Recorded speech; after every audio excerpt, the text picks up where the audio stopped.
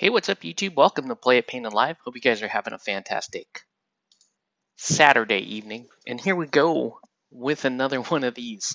So I have a very crowded um, painting table in front of me. And that's because sometimes my batch painting goes out of control and I end up painting an entire guild all at the same time. So tonight we're really going to be doing a lot of like odds and ends work, trying to finish up these engineers. I don't know if we're going to do that all tonight, but we're going to hang out, we're going to talk, and we're going to paint. All right, so I can show you guys where I'm at. As you can see, it's a very crowded table right now. So I'm going to get some of this stuff off so I can show you, and then we'll get back to it. All right, so just give me a second here. For those of you who want to join in the conversation tonight, I am in the Discord, of the Play It Painted Discord, and we do have access to chat here. So let me know how you want to proceed, and let me just make sure that my desktop system sound is good. That looks good to me. All right, and I'm going to turn this system sound back up so that we can hear whoever does join us in Discord tonight. All right, so let's get going, clearing some of this stuff off so that I can make the painting table a little bit more amenable for stuff like this. It's been a very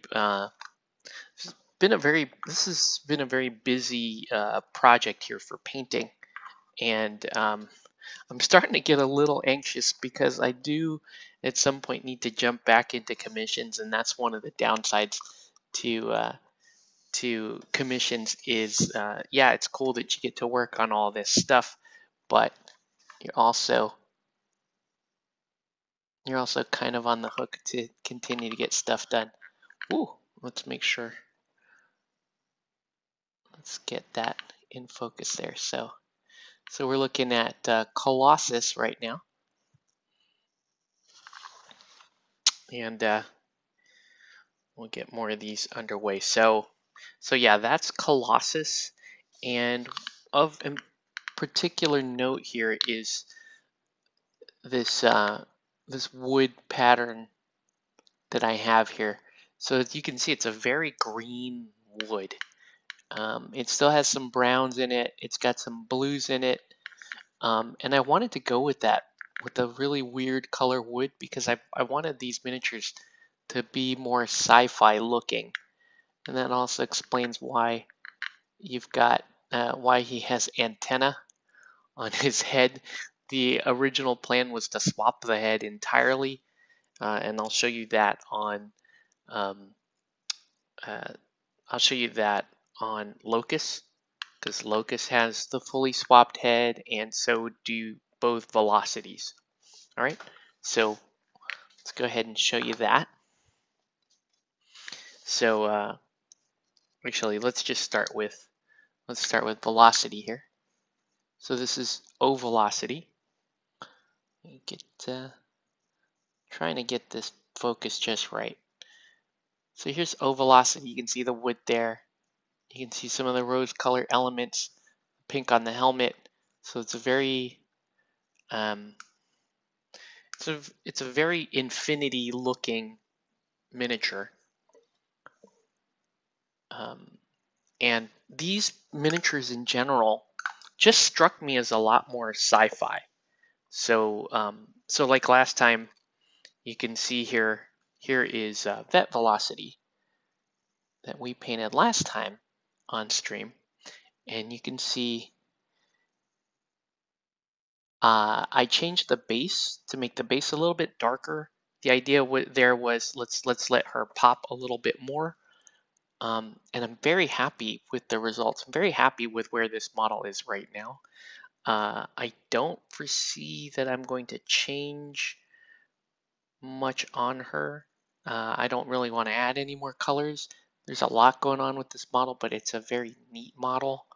So so let's actually kind of let's reveal where this model is going to be.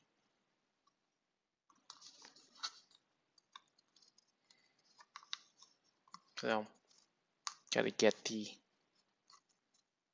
sticky tack off the bottom. That's always the tricky part. And then we have, like I said, this is usually the part that, this is usually the time when I would hand a model like this over to somebody that likes doing this kind of activity. It's a very meticulous activity. It's like a lotto scratcher, right? So I'm going to scratch this, I'm going to scratch this liquid mask off the translucent base and reveal the color of the base below, which has been like the new hip thing I've been doing with my guild ball teams and whatnot. So somebody messaged me. What was that all about? Hold on, I'll get to it. Just a second.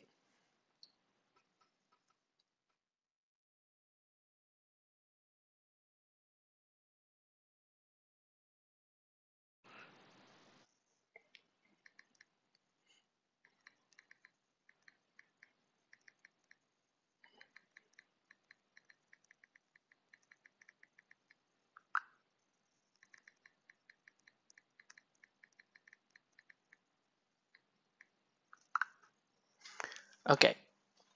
All right, that's Sean. It looks like he's gonna be hopping on here in a minute, but I'm gonna finish scratching this off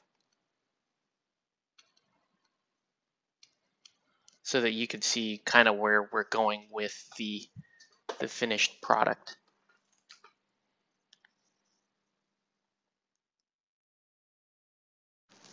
All right.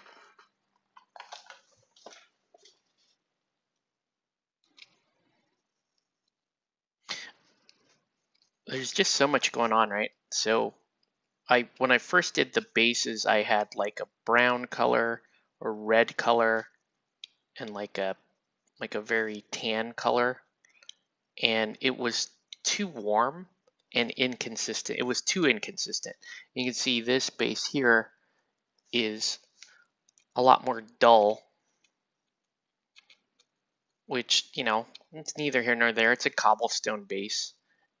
That's the one thing that isn't sci-fi about this miniature is this set is that I put them on cobblestone bases. I could have put them on like steel plate bases, but I had too many guilds on steel plate bases, and then the other option was like brick herringbone, and then I was like, oh, I have too many guilds on brick herringbone. I don't have a lot of guilds on cobblestone. So I figured, well, you know, they are steampunk. Cobblestone should be okay. And I think in this case, the cobblestone is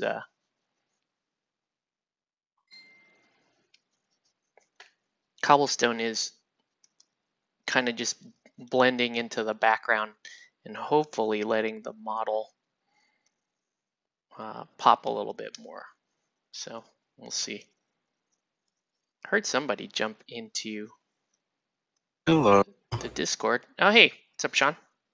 Not much. How are What you? up, man? Good. Good. Just I know I was telling you earlier, like I can't tell when I'm actually gonna be done with these, but this one I'm pretty happy with. So I'm just pulling the masking off the base so that we could see Nice. so we could see these bases that I scoured the internet to get. Yeah. I forgot my paint palette. Okay. So there's that. Like I could do highlights on the cobblestone, but I kind of don't want to, right? It's kind of nice that the cobblestone is just kind of hiding, and it's really letting this kind of desaturated palette shine a little bit more here. But yeah, there's vet velocity. So we can see what some of the finished product looks like here. Pretty dope.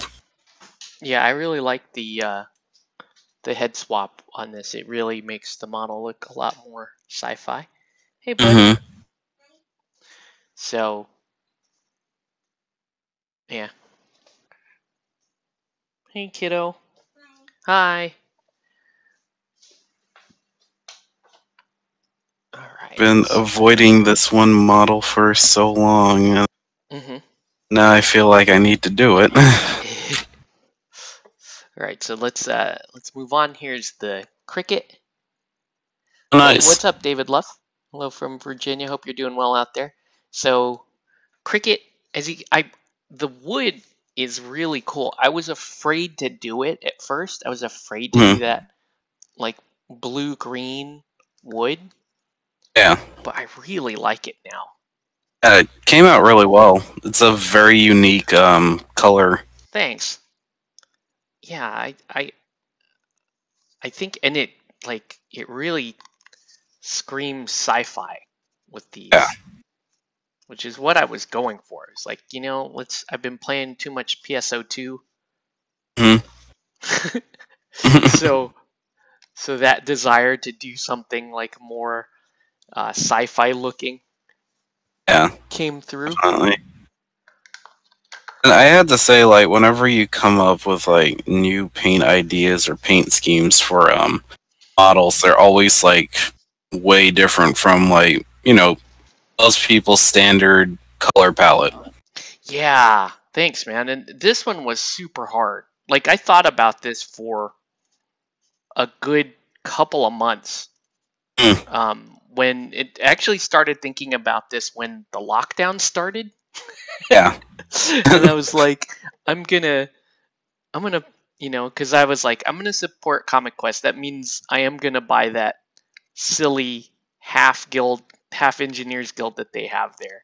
But I want to if I'm gonna do that, I'm gonna redo the whole guild, and I'm gonna have time, while we're all indoors, while it lasted, to think of a new scheme. And I thought of, like, I think you saw some of the chats going on, where we're talking about maybe doing like a nautical theme, or even like a prehistoric theme. Like I was gonna do like bone, make the wood look more like bone at one point, and then so those are both really cool ideas. And I was thinking about, okay, how do I accessorize around that? How do I make those look a little bit cooler? But at the end I was like, was like I said, started playing PSO2, and I was like, oh man, I should make these sculpts look so sci-fi to me. Definitely. Oh, go ahead. Oddly enough, I just recently found out, like, from like watching a nature documentary, there's like a tree that's called like the dragon blood tree. That's like, I've never heard of this. And of course, like, when they actually cut into the tree, the sap is like blood. It's red, right? Like blood red. Yeah. And I was like, that's really dope. I wonder, like, Let me ask my son about that. Octavius, have you ever heard of the dragon blood tree? Okay. Might be something for you to watch on YouTube. That sounds kind of cool. Yeah. So, like, finding out about like the one tree that has the mollusk worms from Thailand. Well, they're not worms, but they're essentially mollusks that just dig into trees and burrow themselves in there. Okay. So more mollusks are more like snails, slugs, that kind of thing. Cool. Apparently, it's a delicacy in Thailand, I believe. Sure, why not? They're a relative to a clam, essentially. Yeah, it's probably good. I like clams. I eat that. Just found it like lobster's so basically bizarre a and sea weird. bug, and I'll eat that. It's delicious. True. We'll totally eat Yeah, that. we would pay top dollar for a lobster, shrimp. Yeah. What was that, son? Yeah, that's right. Isopods are basically giant roly-polies that are in the ocean. It's a very good point. Would you eat an isopod? They look a little scary. I don't know. I would, if I was hungry enough, I would eat one because I. It probably would taste more like lobster. Yeah. Huh.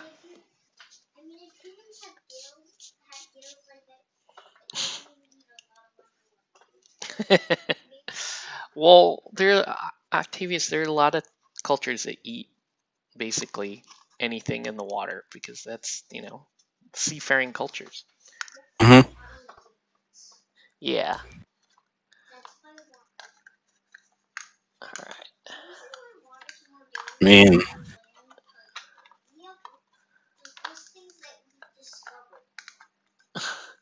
Son, I'm I gonna mean, have to get you a microphone for this show at some point. It's okay. It's all right. It's okay. I do find it funny that like the best fish in the world are bottom feeders, Oh, you mean the tastiest? the tastiest.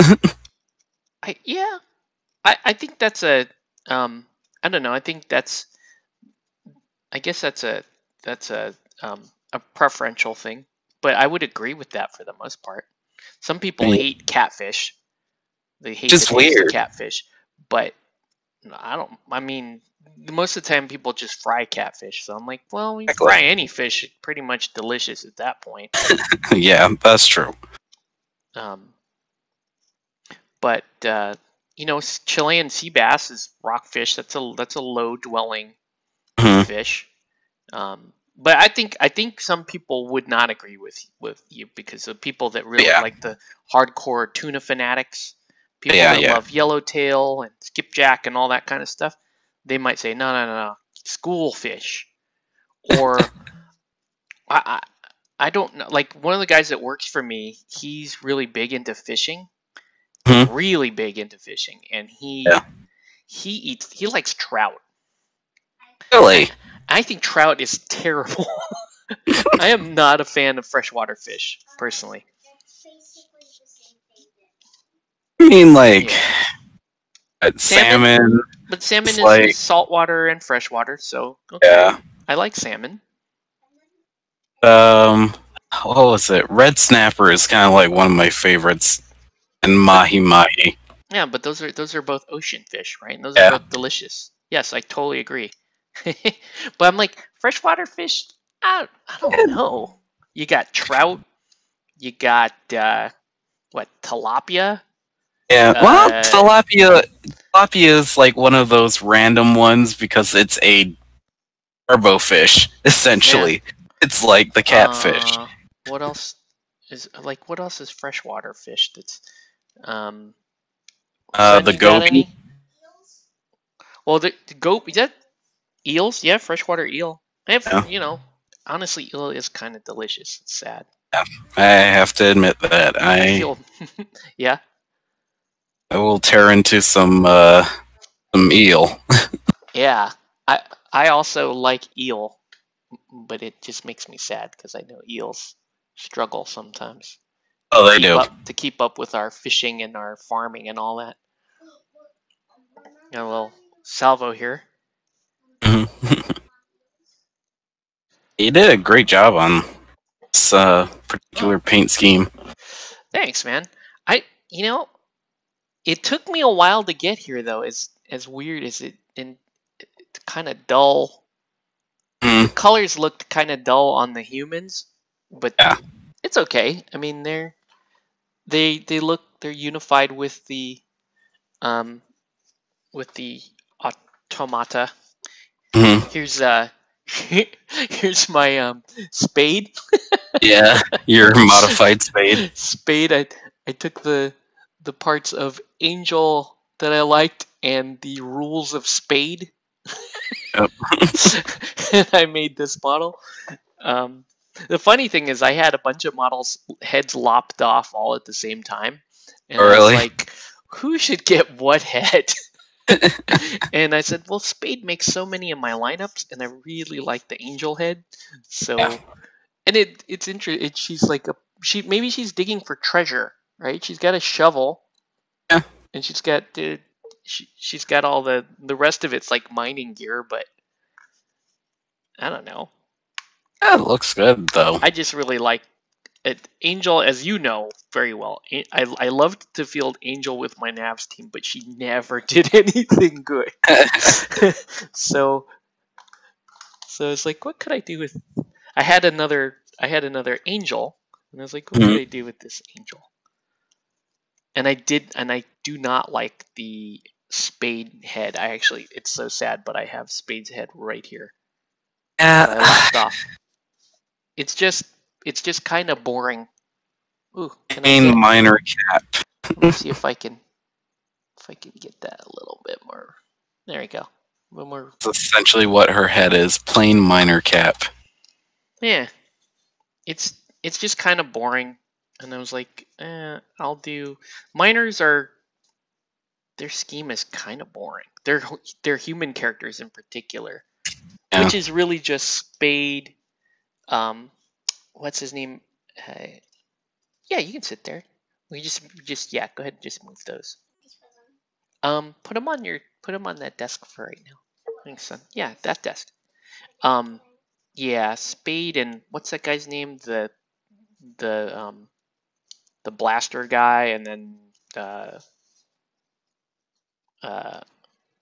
and Shaft. Those are Yeah. really the other miners models are really cool looking, Mhm. but I cannot play miners and keep a clear conscience.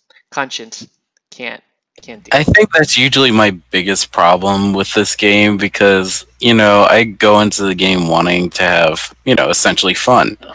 Mm-hmm. And when you get, you know, teams that are fresh, white hot, destruction, easy wins, and all that type of stuff, it's like, I kind of want to still have friends, though. Yeah, that makes sense. Well, this is It's- in with the miners. It's not even fun to be on the winning side of that because you're Mhm. you're basically playing, like Kevin says, you're basically playing a non-interactive game where you Yeah. just go. I don't really care what the other player's doing. I'm just gonna finish my plan, and they can't stop me. Mhm. That's the sad truth there. And yes, Spade is a crutch. I feel like she is a crutch for engineers, but I do love her so much. Like her being on the engineer team, I don't feel as, the seething anger from it because, it just works like an oil machine. She's Yeah. I see her as like she's like the analog to Fathom. Yeah. Where Fathom is fantastic on her minor team and in Fish, Mhm. and she's just a regular, super regular pick in Fish. So there's Yeah. models like Spade and Fathom and what's her name, Cinnamon, Cinnamon, that yeah. are they're virtually auto includes with their major guild. Yeah. So yeah, Which is great, having that one character. That's why I feel bad for rats. The rat catchers group. There's like no person on the team that you're like, yeah, send them over to. yeah. You don't really Scourge doesn't really make lineups, and neither does uh what's her name? I forget the. See, it's been so long since we played Guild Ball. I forget her name. Pelage. Shoot. Yeah, Pelage. And Pelage doesn't make either lineup, so it's even worse. Rat catchers need help. We'll just say that. Yeah. They're decent, but that statement right there just means that their players could use a little bit of help here. I All right. think that's like the main reason why I always felt bad that certain teams weren't really looked at, and they're like, well, what's really the problem right now? It's like, which are the teams that aren't being played right now is what you have to be looking at. So here's here's a model like that just will not see any play at all. Just Oh yeah. bench it. I didn't have enough bases for everybody, So I have 3 models that currently are not built, primed, or assembled.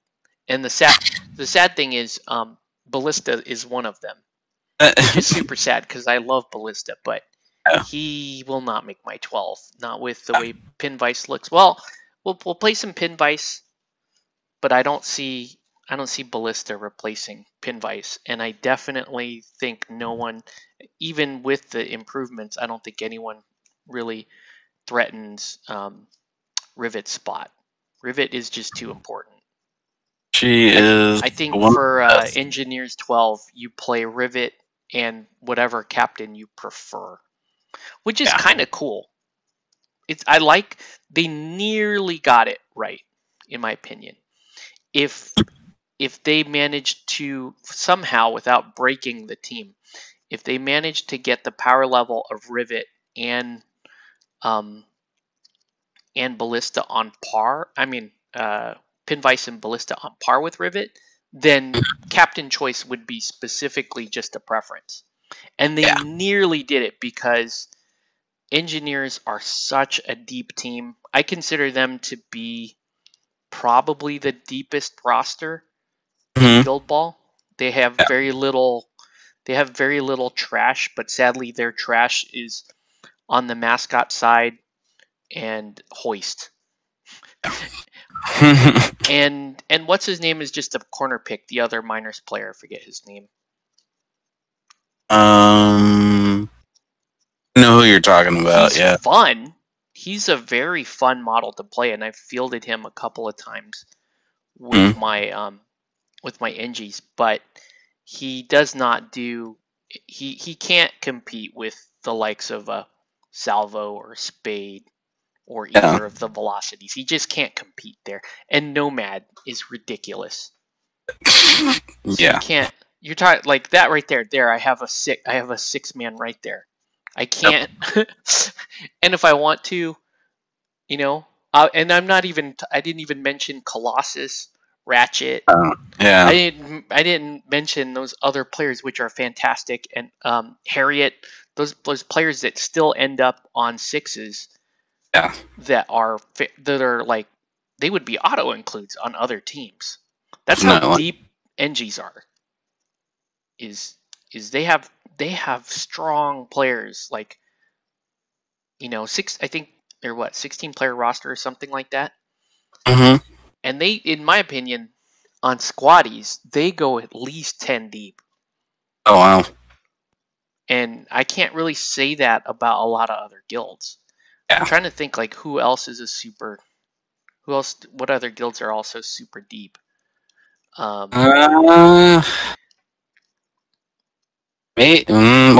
not yet. Don't know about Alchemists yet, but I could imagine that Alchemists could go super deep. Alchemists are fairly deep roster. They're a deep roster, but it's weird because their top half is so strong that it rarely gets changed out. But yes, they are deep. But there's just like, let's see. Maybe blacksmiths right now, but I don't consider them deep. Great. I don't consider them deep. I think they have I think blacksmiths tend to have certain selection teams. They tend to have these are the strong teams, and they go maybe 8 deep, in my opinion. I think what makes them deceptively deep is their captain mechanic. I think it gives you the feeling like you're running a deep roster, but really you're gonna run 6 to 8 models and maybe just change captain. I think I think most of the time. What's that? I will definitely agree with that. But that said, I mean, there's still a really solid team. I'm gonna play that weird build that I was telling you about, the waifu. Yes. But I still have I have their MVP on the table. She was just sitting behind me. Ooh, she's not coming in very well here. Model is terrible. In my opinion, that cast model is terrible. Needs a head swap. It could have There's just not enough detail on the face. been. There were a lot of models where I was just kind of like, man, if the detailing and positioning of the stuff was a little bit better, things would be great. Mm-hmm. Um, Falconers. Falconers was a pain in the butt for me to paint. Yeah. A couple of them just like painting faces was a chore. Oh yeah. The deep in, or they had like the bow and arrow kind of like way too close to other portions of the body. Yeah, and it like you're talking about what's his name? Matagi. As Matagi. Matagi's got that double-handed bow strike, and then you're in his elbow and his extended arm. I painted. Tend to cover his face. Yeah, it's true. Here's another potential MVP here, Nomad. He's just ridiculously strong on whatever NG's team you decide to run him in. Yeah. It's like having Alloy Hearth on your team. Basically. Mm-hmm. It's very similar to that actually, but it's only in one model, which makes it even more disgusting. Like the kind of tack you can get to if you're running certain rivet builds and you throw Nomad in there is just embarrassingly high. Definitely. Yeah. Ah, man. I just miss Guild Ball. Yeah, me too. This is hopefully this is the last team I paint during lockdown, and we can start playing. What did I paint? Like 3 or 4 teams during lockdown. I mean, I think that's how much you did. Yeah, it sounds about right. So I painted. I painted Cooks right before lockdown, and managed to get a couple of games out of them, and then I did Order, and then I did Blacksmiths, and then this team. So that's 4. So yeah, I don't know. I don't think I'm not planning on painting any more Guild Ball until we're back. Yeah, it's like one of my clients or something sends me shepherds in the mail. Right. Which does look like a pretty fun guild to paint. They play, not sure yet, but they look crazy good to play. They look really strong. It seems that a lot of people that have gotten the time to play it because either semi hostage their wives into playing it, or children. Maybe. Which was like, do you want to play? Do you want to play Minecraft? You can play on the other phone if you want. Okay, just resting. Okay. Oh, go ahead. You could continue. Oh, I was just saying my kids are running weird hours. Yeah, so they were up late. You guys were up super late last night, right? And then today we got up late, and then you went down. You fell asleep early again. You fell asleep at like I want to say around 5 o'clock, and then you just woke up again. Wow. So you're running some weird hours. But hey, it's summertime, Yeah. Me. Not for Daddy. Daddy still has to keep. What's that? It is summertime, son. Well, it's not the summer solstice, summer equinox. Yeah. No, solstice. That's right. I mean,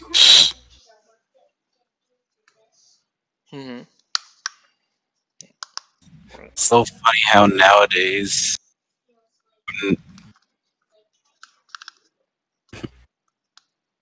What's that, Sean? So funny how nowadays I'm not afraid of taking naps. I'm like, you know, Yeah. it's gray outside. I have no place to be. I'm gonna sleep. Oh man, I used to be so efficient at naps. I would go to work. Well, I get up in the morning like at 4:45, Yeah, and I get in the shower, take a shower, get half dressed, and then I would go down for a nap. I'd nap for 20 minutes, and yeah, then get up, finish dressing, go to work. Then I would go to work, work 4 hours, and then during lunch I would take another 20-minute nap. So it was really cool to just keep the day fresh like that yeah. when you can take these like power naps, because it feels like you're only working like 4 hours at a time, and then you can sleep. And Yeah. so that's what allows me to like paint until you know close to midnight or whatever, and then get up super early and do it all over again. Yeah. I mean, that type of stuff makes sense on being able to do that because sometimes you run yourself ragged when you're just going straight for how many hours, and then you're Yeah. like no energy by the time that you get home. Well, I read some studies that said that it's very, very healthy to do that type of activity, right? To Mhm. power nap, to do, 4 hours of work or whatever, and then just power nap 20 minutes, get back up. Not everybody can do that, No. right? Some people just can't. Like, I like if my wife, if she goes down for a nap, she's out for at least 2 hours, Yeah. right? Um, and I think a lot of people are like that. But I think some people you can kind of train yourself to be like, okay, I'm gonna take, I can sleep very heavy for like 20 minutes, and then Mhm. get back up, Yeah. and then you should be good. I used to do that in my car after like I had lunch. I'd take like a 30-minute nap, Yeah, up, and then like back into work and just take care of everything else I have to do for the rest of the night. that's cool. Yeah, like I want to brighten this model, but I kind of don't. You know what I mean? I like the detail that's going on. Hmm. It's just not a very bright model. I guess I'm okay with that. Yeah. I guess I'm okay with that. I mean, it's nice to have a model that's bright and eye popping from 4 or 5 feet out, Yeah. Definitely. but that's not the style that these ended up. These ended I, up I being. think I think probably what you might have wanted. Um, this is like just me. It was like Hmm. models. Probably would have done like bases as neon base colors, like neon cobblestone, like Oh, that would have been recess interesting. Yeah, between like the cobblestones, like a neon color or something. sure. Yeah, that would have been interesting. I'm I would be paranoid that it would take away from my like pastel model, but I Which don't know. makes I think sense. you could do it in such a way that it wouldn't. Yeah. I think you could. I would have to look more at like Infinity paint jobs, because that's really where I'm drawing a lot of this inspiration from, Yeah. and I'm using Infinity bits to give them the sci-fi look. I did on Colossus. I did change his the position of his arm, Hmm. because the original one had his fist straight up in the air, and I always thought that was stupid looking, because Yeah. the original one had that straight up in the air also. Hmm. And I was like, oh, no. And plus, it makes him more annoying to try to put in a foam case. True. I get right now it's super relevant. Yeah, yeah, fist in the air, dude. Revolution. Very, very. I'm sure when I post this on the internet, people can say, "What? Do Black Lives not matter to you?" Because I changed the fist. No, I'm just. Don't worry, you're Gucci. I'm I on was here. I was just doing the. I just want him to fit. I mean, Somebody's gonna say that. Some idiot. Why aren't you? Fortunately, Oh God! Like, do I have to make a statement with? It's a model. really don't. Can I just play some Guild Ball? I mean, I've gotten to that point now where I look at how much space in a phone case is this thing gonna take. Mm-hmm. If I notice that the arms or the legs are like really outlandish and can't fit anything in there properly, then I'm just like, nope. I'm making an executive decision. I'm fitting everything so that it looks proper and fits in the case. Yeah, sometimes you don't buy the model. You're like, no. Or you just, like I said, in my case, I look at it and go, well, I'm gonna have to reposition that arm or trim them. Now this is funny too, because this is the resin resculpt Colossus, and they still couldn't get him to fit cleanly on the 50 mil base. This is weird. No, Why I can't had you a do second that? try. Well, I'm sure he fits cleanly on his resin base. Actually, I don't even know if that's true. Do I still have that resin base, or did I throw it away? I may have thrown it away. Is it one of those spaces? No, I think this is it. No, this is for the goal. But no. This one right here is for Colossus. This is Colossus. Oh yeah, look. See, it's got these little, these 3 little divots. That's where you stick his legs. That is so stupid. It is. They could not fit him on a 50 mil base. The Miners version, the Miners OP kit version, does actually fit. Oh wow. It's actually a great. That's why that sculpt is amazing. He doesn't have his fist up in the air, and he's got that cool like mining gear on. He's got drills on his hands, and that model actually fits on a 50 mil base. Yes. And I was like, oh, maybe they had it fixed, and then I put this model together, And then you're like, nope. Nope, still doesn't fit. So. Buttery trash. See, jeez, this is this kind of stuff that I would just hand this model to Yvonne and she would have this all cleaned up already.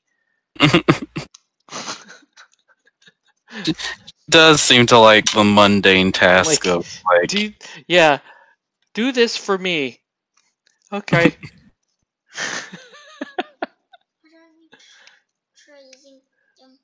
What's that? Meanwhile, Mike. Why don't you try scratching it off with your nails instead of rubbing? I am scratching it off with my nails. Thanks, son. Meanwhile, I'm over here working on a. Oh, hi there. Oh, My hi. dog just came running in.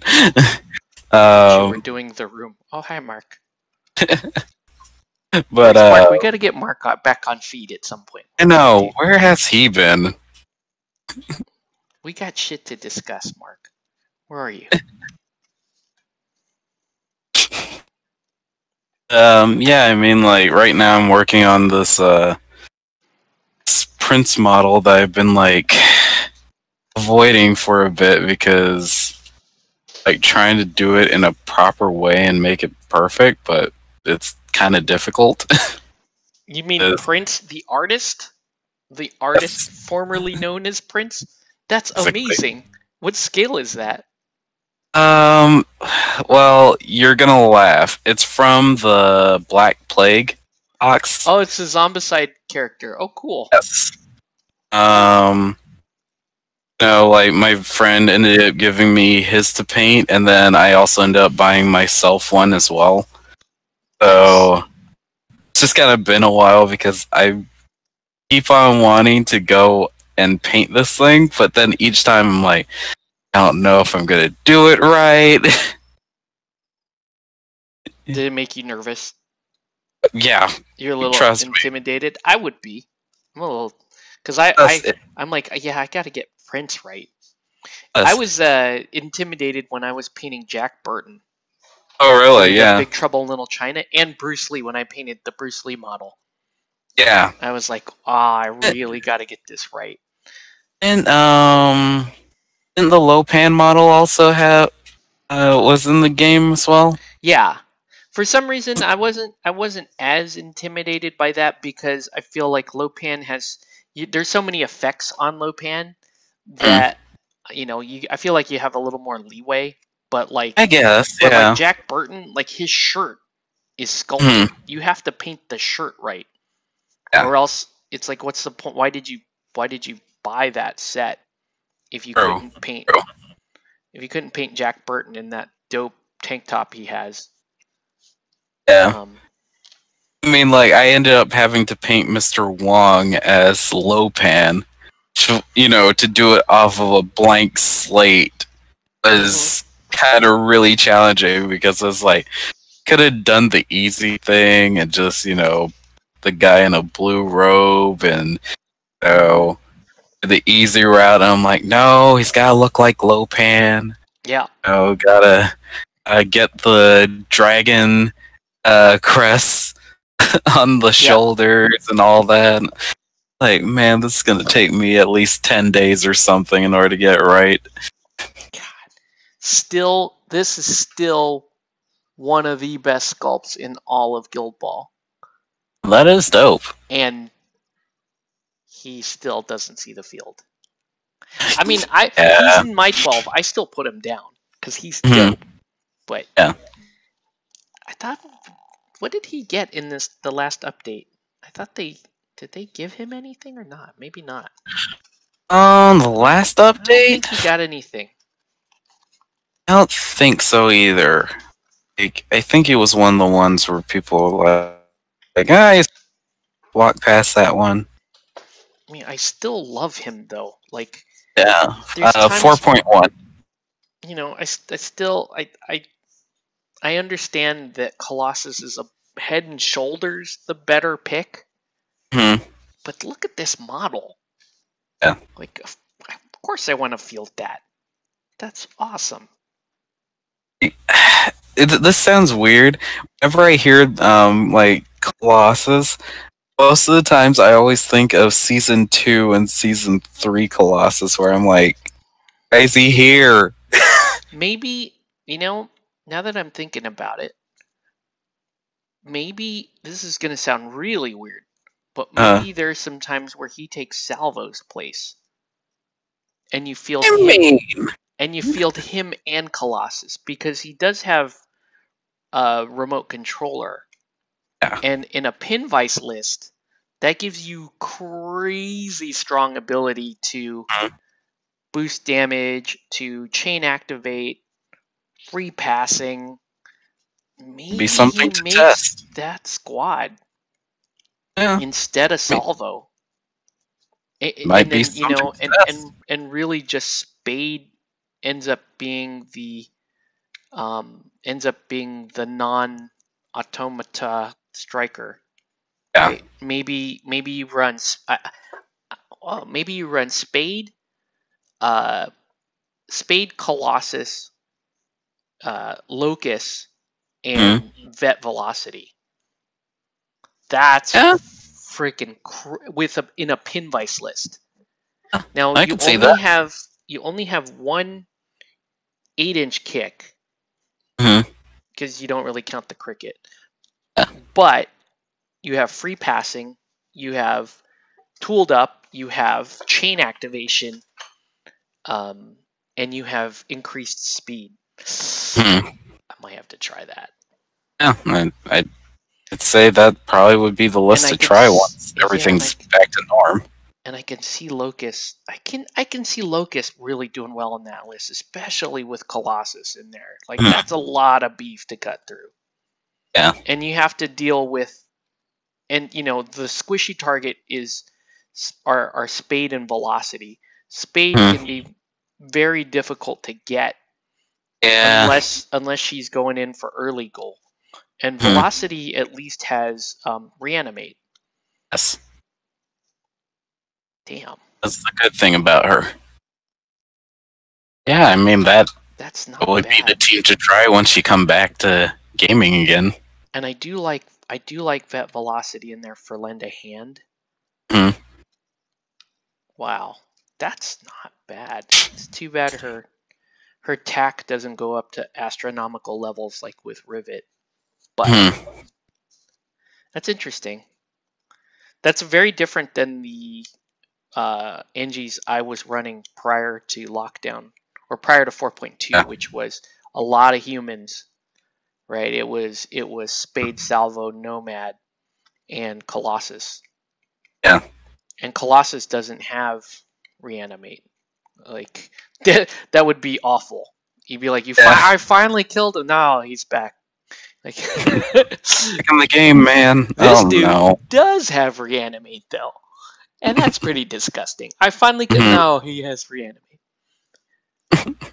That is fairly disgusting. I don't know. Maybe he makes that. I'm gonna have to play that lineup just because I like. Those are just models that I like. Yeah. That makes sense in order to try. Anyway. Yeah. So most of these are getting close to finished. Here is Pin Vice. She's so very Borg looking. I love the new sculpt. There's one more thing I want to do for her before I like finish and pull her off. So I'm not gonna do it tonight. Yeah. I'll work on that tomorrow. But she's mostly done, and so that really just leaves the human characters like Harriet. So I got a little work to do on Harriet. She looks like Joker. I didn't do that on purpose, but she's got the green hair. Kind of does. Yeah. She's very Joker looking. Well, what is left to do on her? She's actually pretty well. I just need a little bit of highlighting on the wrench. It looks like just a little bit. So there's her. And I got Ratchet, who is amazing, and he still doesn't make a lot of my 6s. Which is sad. It looks almost done. He's nearly done. Just minor. Oh, I have to paint his entire backpack. So there's that. Okay, and then finally we got Rivet, who I did do a head swap on. Whoa, can't actually get her to focus. Too much shadow. But yeah, I did a head swap on her. I wanted more of like a ponytail thing going on, and this makes her look a little more like anime looking. Like again, I was going for PSO2. Yes, That's my theme. So it's like, how do I put cat ears on her? I could do that too, which would have made Mark super happy. But definitely. Okay, so those are the 3 I'm working on, and then the goals. So this goal is nearly done. The goals are surprisingly nice. I like them more than I thought I would. This goal here needs a little more work too. Okay. They're cool looking though. I still need to buy what you call it in order to complete the Union set. Like I'm missing Blackheart's box and a Hemlock in order to complete Union. Just regular Hemlock? Yeah. I'm sure CQ has that. Or Probably. Did you already check? I'm not sure. I haven't checked like the latest, but you know, just considering that I had like different one-off models of characters, but not like the whole set. I ended up finishing a 6 range, the Rage box team minus Hemlock. Then I was just like, well, I kind of need to get the others. So maybe, well, and I may swing by there tomorrow, so I might be able to check for you. All right. See if they got it. All right. So, whoops.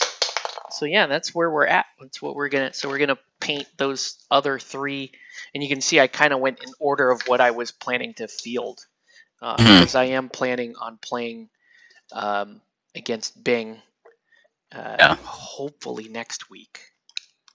Okay. I couldn't do it this week, but hopefully next week. Mm. And we'll do masks and gloves and the whole thing, and I'll try to record it. Yeah, definitely. Cool. All right, so there's this. All right. So, you know, we were talking a little bit earlier this week. Actually, I think it was yesterday. Over it was a subject that we don't ever discuss on this show. And because it's never really been, well, no, it's not true. We have discussed it a little bit on the show, but it's never really been that important, right? We've so, you know, we hop on this feed and we like to talk about gaming and hobby and that kind of stuff, and that always, in my mind, that's always the most important thing. That's the reason why we're here, right? Definitely. But as I showed you, I got into some arguments on the internet Friday over it was over a post that GW put out, right? And so GW put this thing out. Yeah, GW put this thing out, and let me see if I can. I'm gonna let that dry, and let me see if I can find it so I can share my screen with you. So hang on one second. So they put this. They put this out, and you know, it's fairly. It's a fairly banal post, I guess is what I'll say. But but somebody asked an opinion on it. And, well, let's just find it. Hold on. I know I saw it. Actually, before somebody sent it to me on PM. Because they also thought it was, we'll say, amusing. Where'd it go? What the hell?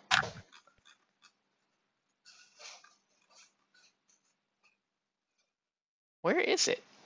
He was the one who... Oh, no, maybe it wasn't from him. Let's see. Let's see if I can find it. Here we go. Okay. And at its core, there's nothing wrong with this, but there sort of is. So let me switch over here to share screen, if it will allow me to. You know, as is tradition, always something weird that they put in there. Let's see. Screen capture. Let's do a window capture. Okay. And I'll blow this up here for just a second, and then we'll remove it. All right. Are you looking at what I have on Discord? Yeah. Okay. Yeah, so here we go. So here's the post. Warhammer is for everyone. Which right there, no, it's not. Yeah. But anyway, okay. And I won't read it to you, but basically it says, hey, you know, we want to be nice and good in a good community and show values of mutual kindness and respect, blah, blah, blah. Our setting is grim and dark, but we don't really believe in that, but we want to be inclusive and all this other stuff. And then at the end, it was like, and if you feel the same way, whoever you are, we're glad you're part of the Warhammer community. If not, you will not be missed, right? So on its face, you're like, okay, that's fine. Thanks, brand. I like that name, the thanks brand thing. Yeah. I'm gonna remove this How do you delete this? Do you just delete it? I always find it funny whenever they put up like "you will not be missed." It's like, Well, okay, here's the thing. Well, we'll, yeah. Oh man, I can't remove it. Should be able to just delete that. Anyways, we'll go back to here and I'll figure that out in a little bit. Well, here's the thing, right? They're basically saying we're inclusive to everybody, and if you're not inclusive to everybody, we don't want you. Yeah. And they're like, okay, on its face, sure, that makes sense. That makes a lot of sense, right? You want to have everybody there, and you don't want to have haters and whatnot. Exactly.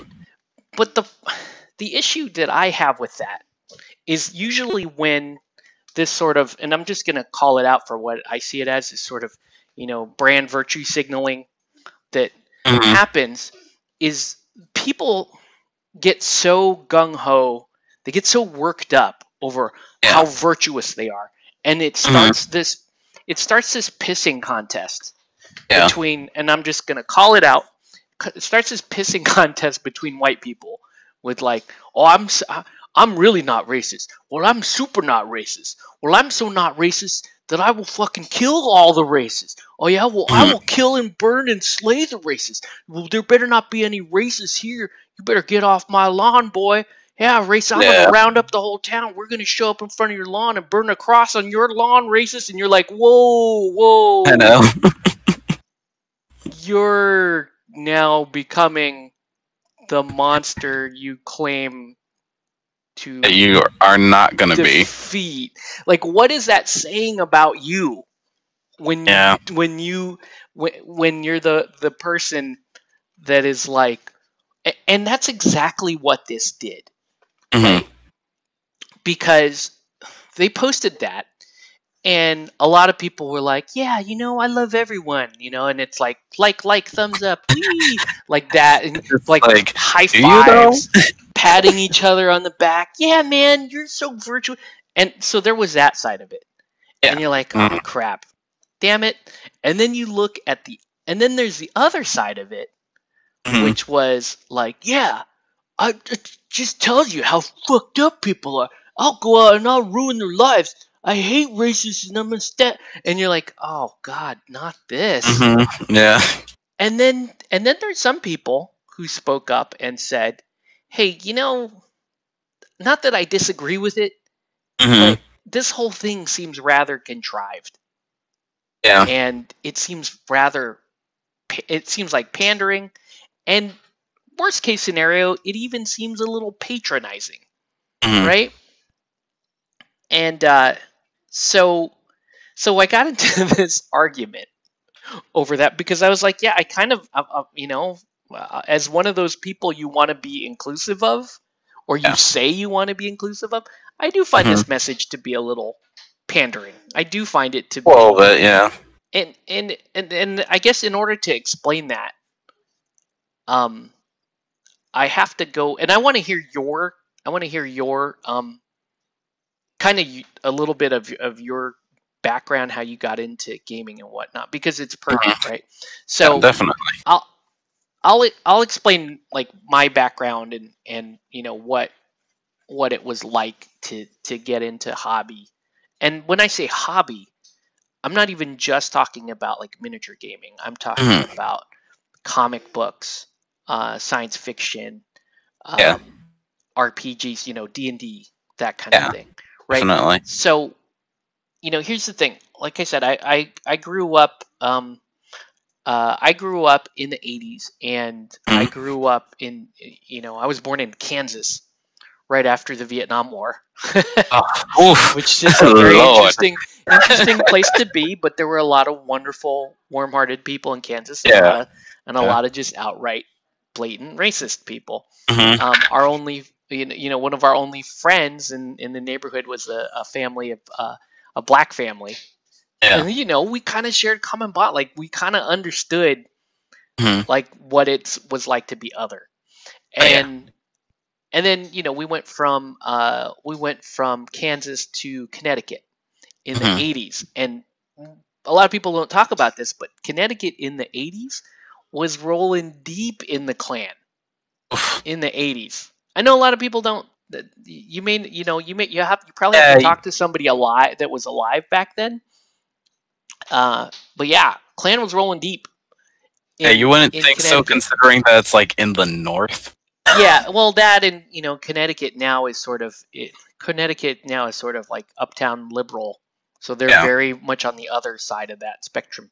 So, anyways, so growing up in Connecticut, same thing, right? Like there were the white kids and the kids that I hung out with. Like my main group of friends was one of them was black, one of them was Jewish, the other two were Italian.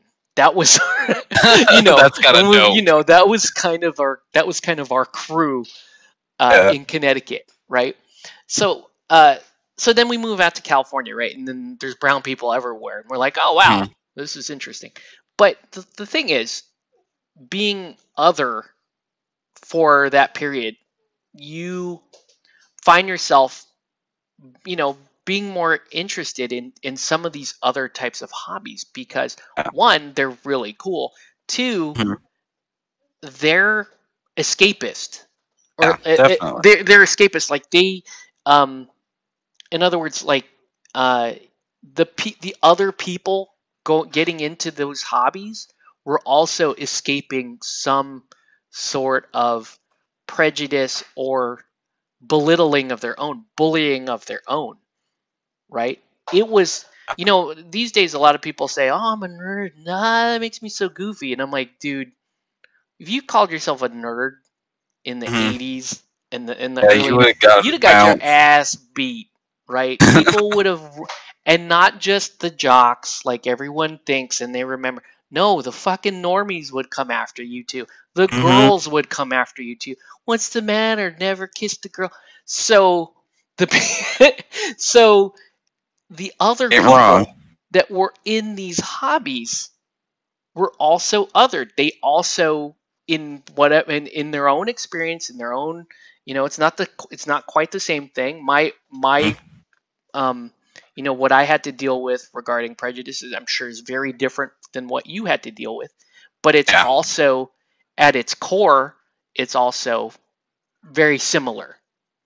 Right? The individual experiences are different, but the source of them and the overall feeling of being an outsider, of not being generally accepted, like you get that, I get that, and so did everybody else that was coming into the hobby at the time. They all got that. So regardless of how they felt politically, we all had that in common. And when you're in the hobby, the focus and the unifying part is the activity itself. Definitely. Right? And so it was really, and so for a lot of us, it was really a really, I guess an eye-opening time, because it's like, oh man, I made friends with, I made friends with like a 45-year-old white guy that was a police officer, and I would have never made friends with him if we weren't playing miniature games together. I made friends with, I made friends with an actual, like skinhead, like an actual white nationalist, playing like 40K and those kinds of things, and he would say the worst things. He would say the most awful things before you got to gaming, and you're like, oh, what the hell is this guy, right? You're like, is this a Jekyll and Hyde situation, or? But here's the thing too, like we knew, at least I knew growing up that, especially in Kansas and Connecticut, I knew that most of the people I run into would hate me for no real reason. And so the point was you had to let them discover you as an individual and understand that you're a person. And that's really where change begins, right? Because it's like, and especially with like I said, when I was gaming with the skinhead guy, he was like, man, I feel this way. I feel like, and I won't get into his specific beliefs, but he was telling me, he's like, hey, but I starting to realize, like, I always thought you were cool, and I never really thought about your race. And I'm like, exactly, right? Mm-hmm. That's the point. We're all here to enjoy something together, and you never even thought about that. Yep. And that was the cool thing about it, right? Was that, if I like like a white kid growing up didn't know anything about Asian culture, but he read Iron Fist because he Mm-hmm. was like, oh, that character is really cool, and I'm like, I love Iron Fist too. Yeah, he's a Mm-hmm. white dude, but that was kind of cool. Also, he was an other. He was a fish out of water. Yeah. And I understood that, and that. So I guess what I'm saying is the people that were attracted to this hobby, we were all sort of picked on Mm-hmm. or prejudged or counted out Yeah. or othered in some way or other. And now, well, now it's like in the middle of that when we're starting to unify, and this is a safe haven for us too. It's like, man, I don't Mm-hmm. want to. I deal with enough of that shit in the real world, Oh, yeah. right? I want to come here and I want to paint my models and I want to game. It's part of the reason why I don't really talk about it too much on the streams because we Mm-hmm. come here to paint and talk about Guild Ball. Like we're not here, and that's why I know when you and I were talking about this earlier, there was some hesitation about covering this. Yeah. It's like, because because you're like, I don't really. This really isn't what we do. Start sweating a bit, and you're just like, Well, this is uncomfortable. Yeah, I explained it to because I explained it to a few people. Like I explained what happened with my wife. I explained what happened with another fellow streamer. Yeah. And the funny thing is, it was a group of streamers, and I was like, you guys are jumping up and down about diversity and all this shit, and I'm like, on my channel, like one of the main people on this show, is you're black. I'm not white. We have gay people playing on this straight. Like we win the bingo diversity card of miniature gaming. Like we have more diversity than like the next 40 streams combined. Right? This is true. If you're gonna do that, but it never. We didn't even never play in that. Us. Right, we never really even played in those waters because it didn't matter. It didn't matter to us, but because it matters to other people, then and this is the way it was explained. Like my wife was like, "Yeah, but it matters to these other people. They want to hear from you, and like they genuinely want to know." I'm like, "Well, if they genuinely like, they're gonna hate my opinion." And it's the truth. I mean, they will genuinely, and that's, I think, the part that they're missing is like, yeah, we're gonna be inclusive and all this other shit, and I'm like, if you really want my opinion, one, you will hate it, and two, you won't understand it, and three, you'll actually end up making this less inclusive, and that's, I don't know. I'll get to that argument later, but I kind of want to hear your like. I want to hear a little bit about like what got you into this hobby, and if like where you did you ever have a run in like the one I told you about that happened a couple years ago? I know something not as bad. Like it's you know what really I'm talking about, right? The two girls. That, yeah. I'll explain that one in a minute, but I want to hear your. I luckily have their somehow dodge bullets on that, or just kind of like the stars were aligned and all that type of stuff, and that didn't happen to me. But no, I haven't had like the worst situations where people would say some rather unseating things where you're just like, are you for real right now, or are you just joking with me? You have to be joking with me on that. But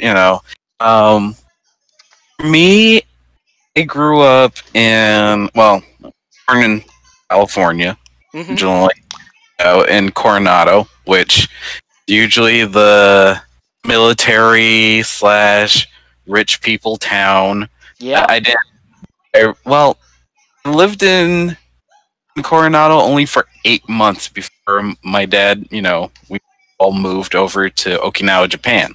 So I grew up completely in a different area, you Hmm. know, with people that are of my own skin color. You're living on a military base, so Sure. every once in a while you see like one other person same skin color as you and all Hmm. that. But otherwise, when you're out in the community, which was kind of funny because a lot of people were like, I don't want to go out in the community because that means I have to go and learn Japanese and all that. Like Hmm. my mom and I and my dad, we were all like invested in learning, Yeah. know, that we're able to go out and to the markets, go to these big events and all that type of stuff because it was something different. you know Yeah. uh, Both of my parents are from Barbados and both islanders, so we're Hmm. used to island life. It's just kind of like one of those deals where it's like, oh, it's just a different island. Right. That's all we look at it as. So me growing up, I grew But up. oddly enough, and I'll Yeah, get to it in a sec. But go yeah. ahead. But Just an odd aside. like going and living in Japan, of course, me being the most different person there, you Hmm. know, later on I end up reading later down the line when I'm older about the one black samurai Yes. that lived in Japan, Hmm. because he was brought over by Jesuit priests as like a bodyguard. The That's most awesome. infamous known like samurai in Japanese history. Even though they was different, but people had like a huge respect and honor for him because him coming from Africa, Hmm. going to a completely different place that no one knows who he was. Half of the town thought that he was like some demon that came Yeah. with He was an you Oni. know random people, and other Yeah. people were like, "Oh, wow. Wonder what would happen if we actually got him on our side," type deal. Right. So there was like a lot of respect and a lot of, decorum about things.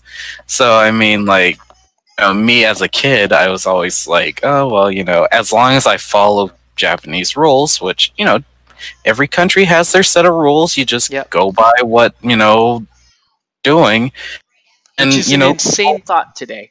Which is, but yeah. like, and people treat you like normal. They're Yeah. like, oh, he understands, don't do this.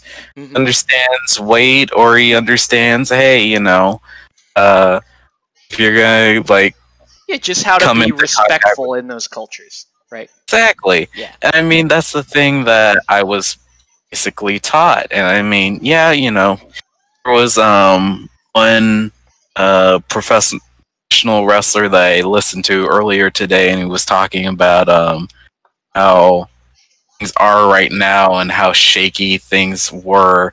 And he wasn't wrong Hmm. because even my parents taught me a lot of things are going to be difficult for you just Yeah. because you're different. Hmm. I'm like, okay, that's fine. They explained to me, hey, you're going to have to work twice as hard. You're Yup. probably going to have to like, exactly kiss butt every so often, but just you mind your p's and q's. You say thank you. You Hmm. say all the manners that in Barbados, because they were run by Britain. It was just strict manners. Your Sure. basic everyday manners. Hmm. So I mean, that's why I learned, and that's why living in Okinawa was like a piece of cake for me. Yeah. I ended up growing up with Gundam models and anime like straight out the gate. I think the first anime that I actually watched on TV was Astro Boy, and I was like Oh wow. 4 years old. It was Yeah. just like on TV, and I just sat down and watched the entire thing. And mind you, it was on a rerun, Sure. Because and Astro Boy is super old. But yes. exactly. I was like watching Kamen Rider, Super Sentai, which is Power Rangers in the United States. Yep. I was watching Dragon Ball. Dragon Ball Z and Dragon Ball GT before it even got to the United States. Hmm. So it was kind of funny, being in elementary school in like fourth grade. People are like, "Oh man, Dragon Ball Z looks cool." It's like, I wonder what's gonna happen on this next episode. And of course, my brain is like, And you're like, you man, know, you Dragon haven't Ball even Z's seen old, right? Cell yet. It's like, no, it just came out. It's fresh. It's like, no, Not. dude. Like, there's people in Barbados that are watching this way before you have gotten to it. A lot of it was, for me, like, as a kid, I was an only child. Hmm. Uh, Even like when my parents were like, "Hey, would you like another sibling?" I was like, "No." Nah, Just I'm out the cool. gate, like, "Nah, I'm good." It's like I got my own responsibilities to deal with. It's I'm like good. I That's don't need to funny. be looking after another sibling that may, ruin my cred right now. But it was kind of one of those things where growing up in Japan, I was always, put in the forefront of like different Sure. media styles. So I mean, I used to, like, when I was little, always try to learn how to draw Dragon Ball Z characters or Sailor Moon characters. Nice. Or I couldn't watch Fists of the North Star at the time, but I knew what the character looked like because boy howdy, that was graphic Yep. in that time period. But like learning all the different things about Japan and honor and respect and all that type of stuff and duty, I was so used to it. So of Yeah. course, when I came back to the United States, it was a weird culture shock for me because I was like, why are people so rude? Yeah. Why are people not like be respectful? Like, Mhm. this kid just basically told off the teacher, and he's like in third grade. What is going on? Yeah. Brain was just like, I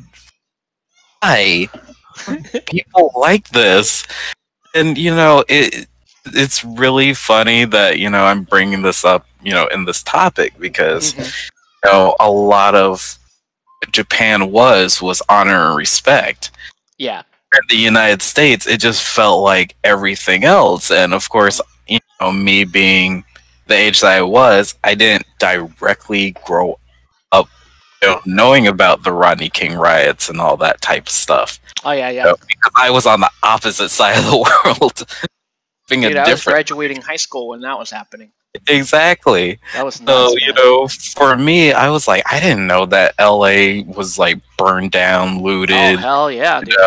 Yeah. trash beyond belief. Had to get police squads from San Diego and San Francisco to come and help out LA. Mhm. Hey, I didn't know that this stuff was an issue because, being, Barbados kid is like, we don't deal with that stuff.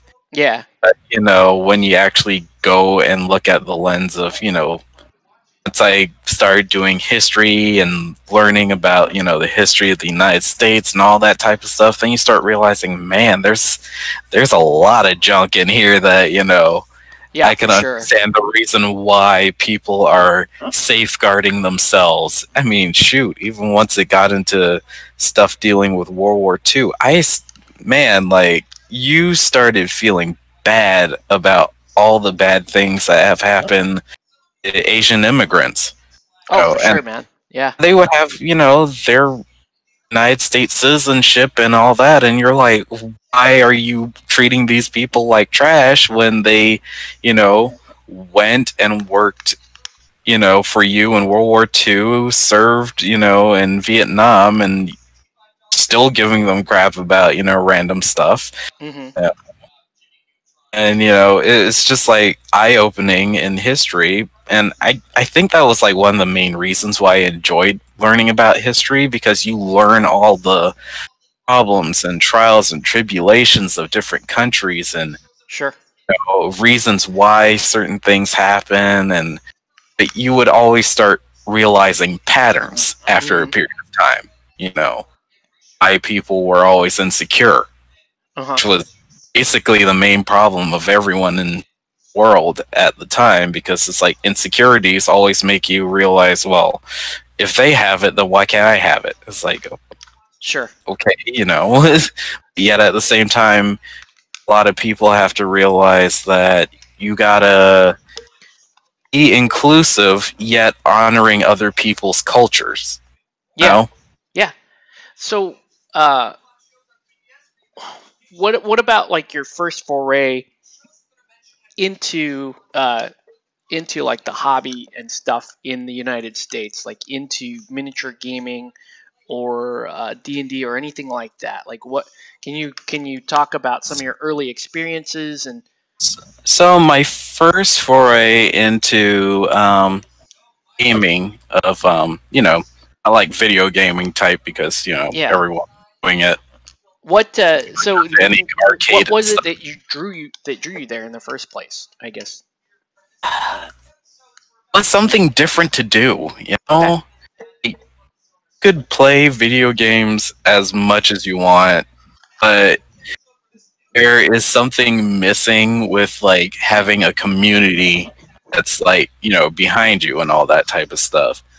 Okay. So I think my first time actually like playing some game that isn't, let's play Sorry or Boggle or, that type of stuff, to be Magic the Gathering.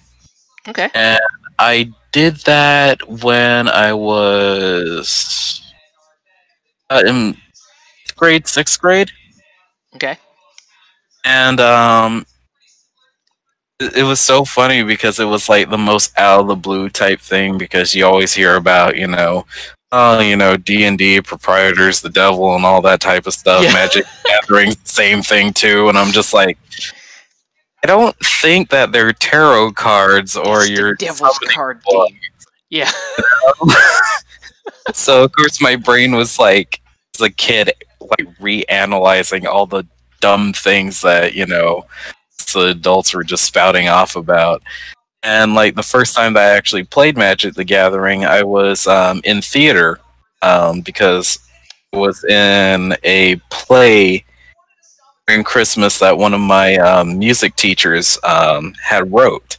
Okay.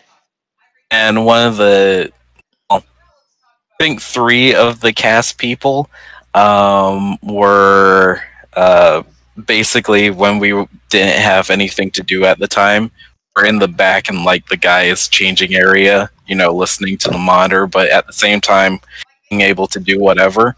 Yeah. And one of them like brought out, Magic the Gathering, and I was like, oh, what game is this? And it's like, oh, it's Magic the Gathering. Have you ever played it? It's like, no, but it looks cool. Like the cards looked interesting. Yeah. Looking at all the different fey creatures and the ghosts and all that type of stuff. So these 3 guys basically sat me down and taught me how to play Magic the Gathering. And like 2 of the guys were let's see, one of them was gay, but he had Tourette syndrome. Okay. He knew all of the idiosyncrasies in the game. I was like, oh, he would tell me about like, when to do this, how to do, change, play style if you end up losing mana and all that type of stuff. So I was Sure. like, okay, this is really cool. One of the other guys was Caucasian, and the other guy was mixed Caucasian and African American. Okay. So we just kind of like, they taught me how to play this game. They're really Can I point cool. out to the viewers that you are not African American? Yeah. Even though you're black, but Yeah. that's just an idiosyncrasy that you have to deal Yeah. with. As people go, oh, he's African American, but you're No, not. like half the time I'm like, whenever people like, but you, it's like, because we're the people that you guys come to when you're on that cruise liner in order to come to our country. Yeah. No. You and I can both say that we're islanders, and Yeah, and we're both right. Yeah, it's true. So, yeah. Although, like, it was kind of fun, actually getting to play with these guys. And I didn't have any ill will with anybody because I grew up in Japan. Yeah. It's just one of those deals where someone teaches you something, then cool. If you like it, Yeah. say thank you for teaching me this. It may not be my thing, but I appreciate that you took the time in order to teach me this type of stuff. Right. Well, and then also, I mean, you're in a drama program with them, and Exactly. they were the ones that invited you to play. Exactly. So that's obviously those are all really good things, right? And and then didn't have to deal with anything with race or color or religion, all that type of stuff, because we Right. all carry our own different baggage. And like I think the next game that I got into after that, Pokemon was like the wide craze Yeah. thing that everyone did, along with Yu-Gi-Oh. But then once I got into college, it was D&D, Okay. and group that I was with was technically one of the few groups where you had so many different people of different origins, sexualities, and all that type of stuff. Like Yeah. our group was the most mixed that you could possibly find of any other group on the campus. Okay. And That's cool. this was me when I was playing it in Cal Poly, Hmm. and the first group that I was in, it was okay. Things were fine. I think the only thing that I ever had like a problem with was like when people would purposely get their characters in trouble and then like get the rest of the squad killed. Okay. So From, Leroy like, Jenkins type stuff, or Yeah, Leroy Jenkins, or as I like to call it, the barbarian syndrome. Even though that you're not being a barbarian, sure. so they go running forth in order to fight 10 guards. The guards don't know that we're here. I don't care. I'm gonna go fight them. Wait, no, we're gonna die.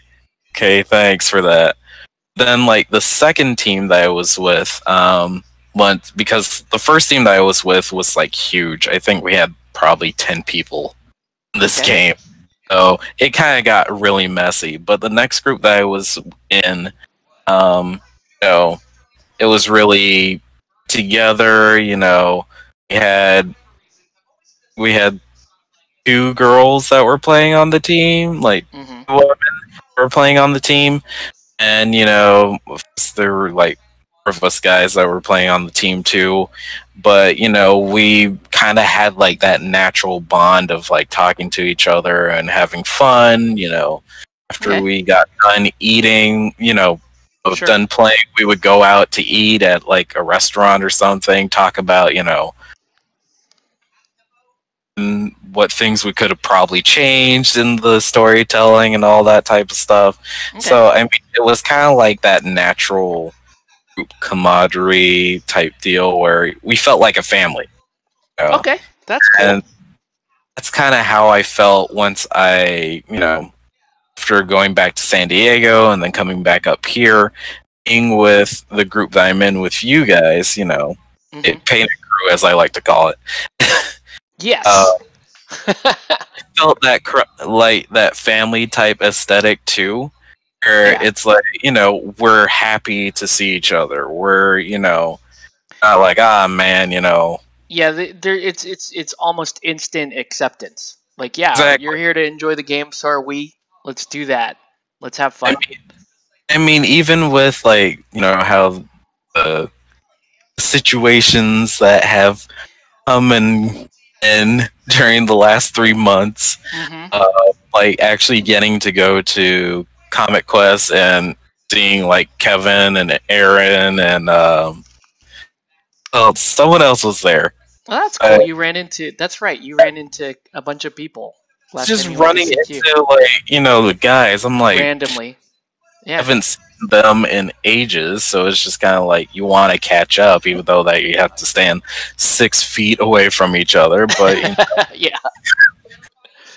But it's kind of like one of those deals where when you start building friendships based off of tabletop gaming, or you play gaming, it's a lot stronger, and you don't look at people based off of where they came from, or what their lifestyle is, and all that type of stuff, because we Right. all take bumps and scrapes in life. It's just the way that things are, and yeah, it's difficult, but we all have that same respect for each other. Mm-hmm. I True. It's a lot harder nowadays. You see, and in some cases, I will say, yeah, sometimes social media is to blame on this one. You know, it kind of brings out some sort of competitiveness in some of us. Well, there's like there's a bit of a moral panic going on that Yeah, that too.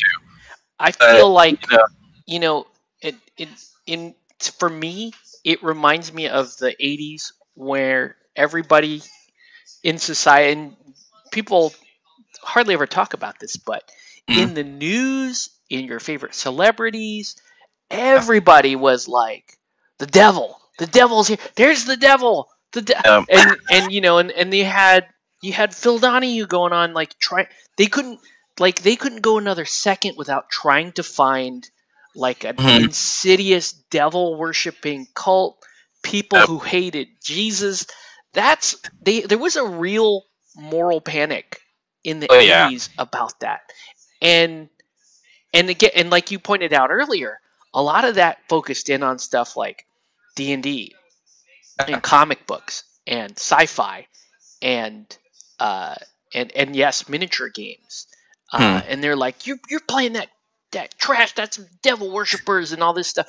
And it was a big oppressive thing that was pervasive all through society. There were people that were going to therapists and yeah, getting hypnotized, and during the hypnosis, somehow they were getting the idea, either suggested or not, that their parents were devil worshippers and yeah. performing satanic rituals on them. So you had adults in their 20s and 30s, and if you guys don't believe me, look this shit up. This is real shit. That in the 80s, there were the 20s, 30-year-old people going to therapy, getting out of therapy, and then filing for emancipation against their parents, or even suing their parents Yeah. for over a false moral panic that Yeah, there was, there were devil worshippers everywhere, that they were under the bed and playing video games, and yeah, and I guess what I'm saying is, it's I would never deny that racism and hatred doesn't exist. Of course it fucking exists. Like, I can give you more stories if you want. Sean, fortunately for you, you don't have quite as many stories as I do. I Uh, don't and have which as is many kind of cool because I've been at this longer, so yeah, I have a few more. But while I would not deny that exists, I yeah, think that, this whole let's root it out of gaming and let's turn it into like a witch hunt is yeah, is which is not is great. causing it's going to cause more harm than good. And if you want this to be an inclusive place, take my advice, shut the fuck up. But anyway, no, but I mean, I'll give you a perfect example Hmm, of this. So, all right, so this happened. What year is that? 2014. This happened. Yeah, this happened. No, this was like the height of Malifaux 1.5. So this was This was yeah, yeah, 2013. I think yeah, 2013. So it's 2013, and me and Jake are going. We go to one of our buddies' house. We're gonna play some Malifaux, right? And it was a big. It was a. His house was cool because he had his own, like he had a full like garage type area that was nothing but a gaming room, and it was like the size of like CQ's gaming room. It was awesome, terrain everywhere, whatever. So we yeah, go there to game, and we're setting up whatever, we're hanging out, and some of these other guys show up, some of their other friends show up, and one of the guys that's there, we'll call him Pete because it's probably his real name. but Oh man, sorry, Pete. But anyways, he gets in there Mm. and he immediately launches into, man, I just saw a couple gay guys. I was disgusted and all this stuff. He gets into that. He just covers. He goes into the A to Z of like shit that you thought that society had Oh stomped no. out about 10 years ago, right? So it's Jeez. like, yeah, and then the Mexicans were here, and he Oh got into Lord. this, and so he just ran the gamut, Ow. and I'm like the only non-white person there, and Uh, at the time this is happening, I think I forget, Jake was getting a tour of the rest of the house or something, yeah. and I'm looking at this guy sideways, like, this guy is a real like piece of trash. Yeah. Like this guy is not cool. Yeah. Uh, but anyways, but I'm like, I'm not gonna make a big deal out of it right now. Oh. Whatever, right? So we get to, oddly enough, the white nationalists also played Malifaux. And by the time, but anyways, I'll get to this in a sec. But so we end up gaming uh, with the guy, or whatever, and and he's like a temperamental guy, blah blah blah. He's not the worst gamer I've ever played with, but you can tell he's got a little bit of a temper. Like he has a chip on his shoulder the entire time, right? Something to gripe about. Yeah, and I just cannot stand this dude. I just like, this guy is disgusting. Like I cannot abide this dude. Now I could have been like, oh, well, the Warhammer community isn't inclusive. I could have done that, but here's what ended up happening. Um, Mm. we we would game together a little bit more over the next few months. We went into playtesting. We were doing playtesting for Malifaux 2.0, and yeah, and he would show up, and he and I would game together sometimes, and now and slowly, like over the course of the next, I want to say 2 or 3 months, it just, for whatever reason, that all that stuff just started to wear away. Like he just didn't. He was having fun with us and whatever, and Yeah. um and and and this also happened with the skinhead guy. But basically, at the end of like a few months, they were like, you know what? I don't really believe in that stuff, because it's similarly, Mark uh, was playing Malifaux with us, and Mark Mm. was like, he was like one of the only gay people in the Yeah. group too. So we had so and just like your other groups, and just like our guild ball group, we have a super diverse group. Like that's just, Yeah. it's part of it is the area that we live in, but the other Mm. part of it too is that, and this is kind of our point to the people, kind of, I'll say it's my point. You can agree with me if you want. I think you will, but Yeah. I think the point I would make to these folks that really want diversity in their gaming group, or they want to see more diversity in gaming, is don't make that's not your leading foot. Okay, you don't That's. lead in with that. The point is that this is a hobby for people to get away from shit like that. Mm-hmm. And yeah, there's gonna be people like Pete here who, they come in and you're like, God, I cannot stand this dude. At the end of it, um, at the end of the 3 or 4 months, Pete was like, he was basically, he said he listened to whatever I had to say, like advice Mm. wise, be it the Yeah. game, be it painting or whatever, and he was cool to hang out with, and he's like, um he turned out to be a really good guy. Yeah. That, once you just, basically, once you humanize a group to somebody who thinks in those terms Yeah. by presenting them with an individual, this has always been my experience. You present them with an individual that they can see as a fellow human being, as a person, and they can respect that person. That will change. That will change their oversimplification of whatever group they they may have a gripe against.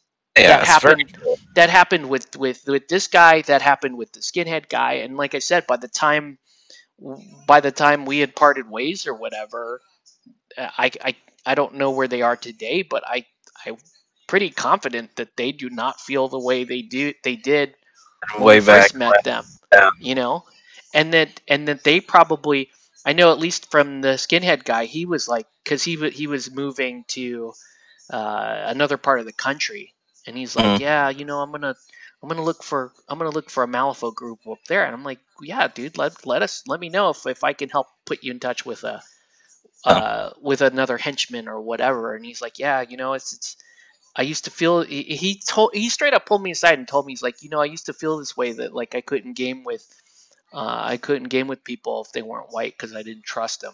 Like, he straight up told me this.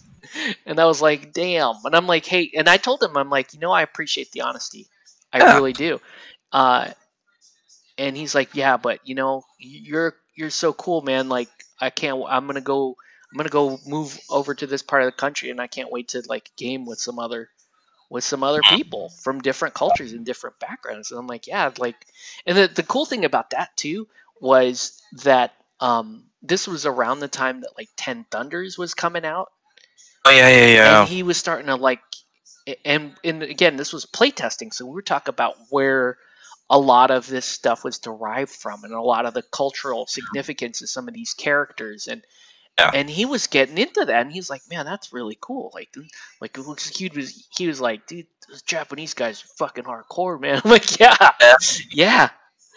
Uh, but it never became, and the best part about it is, in both instances, it was never this like group intervention. Like, we Exactly. never like held hands in a circle and said, okay, we're gonna exercise all the racism out of our group, because Yeah. that's the fucking wrong way to do it. Okay, you don't fight othering with othering. You don't Yeah. fight hate with hate. It's the way. That's the way I've always been taught, and it's what I firmly believe in. And it's like, look, you guys with really well intentions of wanting to root this out wherever you see that, like, I get that. I love you for it, but Yeah. shut up and listen, Uh, because you're making it worse. If you genuinely interested in making it better, shut up and listen, and listen to people that have had experiences like this, hmm. and because what they're going to say is going to be something different than you thought, and the reason why I know I can guarantee that it will be different than what you thought is because what you're thinking is what most people are thinking, and that shit ain't Mhm. working. Okay, your shit is not working. Stop thinking that way. Listen to, like, sit back and listen to people that can that will that are willing to share experiences with you, Yeah. because Definitely. if you really want to affect change, you got to start. I know it sounds corny, but you got to start with yourself, and Hmm. you have to be willing to hear other points of view, even if you don't agree with them. And you also have to be willing to let those people that hold opposing viewpoints, let them let them be a person to you. Like, let them be a human to you. I didn't agree with these guys' viewpoints. They didn't agree with mine when we first met them. But we let the hobby and our kind of, and kind of the atmosphere of the group, we let that humanize one another. And the other point that people miss is, these guys I had to see them as people too, right? Because it goes both ways. It's, yeah, these people they have ideas that I am diametrically opposed to, right? They have political views or beliefs that I'm diametrically opposed to, but I can't let that disagreement make them not human to me, right? Yeah. Because the minute I dehumanize them, I'm doing the same shit that they're guilty of. Exactly. So it's got to go both ways. So I mean, there. yeah, I understand, like, personality wise, for different people may react differently to different circumstances. Mm-hmm. If you're an introvert, you may not jump out of the gate and just be like, oh, I'm going to try to hang out with this person, or I'm going to try to Yeah. hang out with that person. I'm gonna tell Extroverted Sean he's people. gonna love me, Sean. It's like sometimes you need to pump the brakes on like Yeah. instantly jumping on top of people and be like, "Hey, you want to be my friend?" It's like, no, you're just gonna spook people faster that way. But we did joke about this on stream before Yeah. about like people wanting to be friends with you because then they have the black friend. Oh yeah, trust me. It's like I've they're seen like that. marking a bingo card so that they when the next time they get into a racial argument, well, I have a black friend. Oh, gosh, like I think I've probably come across that twice, dealing with myself, where I was just like, "Why are you trying so hard right now?" Like But you that was don't. the number one thing that went through my brain. I'm like, you don't have to try this hard, if you Isn't just that the like? introduce yourself and Yeah. be chill. But isn't that like the first thing? I don't know about you, but for me, that immediately sets off alarm bells. So I Oh, immediately distrust people that lead in like that. I met look this. daylights out of me. Yeah, I met this dude. This isn't from gaming, but um, through a family acquaintance, my wife and I. This is before we had kids or whatever. We went Yeah. to this. We went to one of her family gatherings, Mm. and there was a guy there. He was an in-law. He was married to one of my wife's aunts or cousins or whatever, Yeah. and he introduces himself, and basically the very first thing he says to me is like, "Oh, well, you're some sort of Asian Islander mix, aren't you?" And he just leads in with that, and then for the rest of the evening, he Everyone's talked. No, he talked about how cool it was that I was not white. like, And we could thanks, guy. and we could sit here and laugh about it. But man, Yeah. that was setting off some crazy alarm bells in my head. Like, get the fuck away from this guy. Best case scenario, he's some race fetishist. Worst case scenario, he's an actual fucking bigot, and you get away from that dude, right? See, So, oh, go for ahead. me, it's like I feel like I'm probably gonna get sacrificed to some god that I don't know about. But it's just like, oh man, if people like Sean, you are a black gamer, awesome. Like you're like the wet dream of some of these people that really look at communities and Mhm. like society that way. And what a Yeah. horrible way to look at, like, what an horribly oversimplified, dehumanizing way to look at people and Yeah. society. This, like, that they're just gonna reduce you to your fucking melanin, Mhm.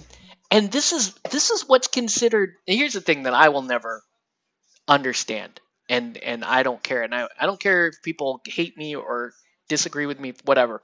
But I will never understand how that is the quote unquote considered the modern day tolerant view. Fuck that. Trust me, Fuck it that. really That is. is not. Yeah, you do not. You Hey, don't. That is not the defining feature of another person. That is a circumstance of their birth, right? You're Sean. You're Sean, the person that that does gaming and part of a dance crew and does art and likes wrestling. There's all other kinds of cool shit that makes you a cool person. mm, And like, yeah, he's black too. You know what I yeah, mean? It is part of your identity and it's definitely part of your culture, but it's yeah. not. It's not what defines me as a person. Yeah, it's No. not the end all be all. Like, at least, and speaking for myself, I don't want to be known as the Islander gamer guy. Mm, I want to be known as, oh man, that, like, I want to be known as, wow, that guy paints a lot of shit and he puts up videos and talks trash and it's awesome. That's like, to talk about this is like, 14th 15th down the list of things that I want to be known for. exactly. And that's the point of, like, you want to be inclusive of people. Yeah. Don't like don't say whenever you go to these one of my friends that she used to work at CQ was telling me about. She went to a developers conference because Mhm. she works in video games, and she Yeah. went to a developers conference, and they would have, and you've probably seen some of these too at some of the cons that you go to. Well, Yeah. no, not really. Not the cons we go to, but Yeah. anyway, they had this, how to be more inclusive in shit, Hmm. in Yeah. whatever, in gaming or whatever, right? And you walk in the room and it's 100% white people. I Uh, would be like, you could uh, not drag me into that room. You could not get uh, me.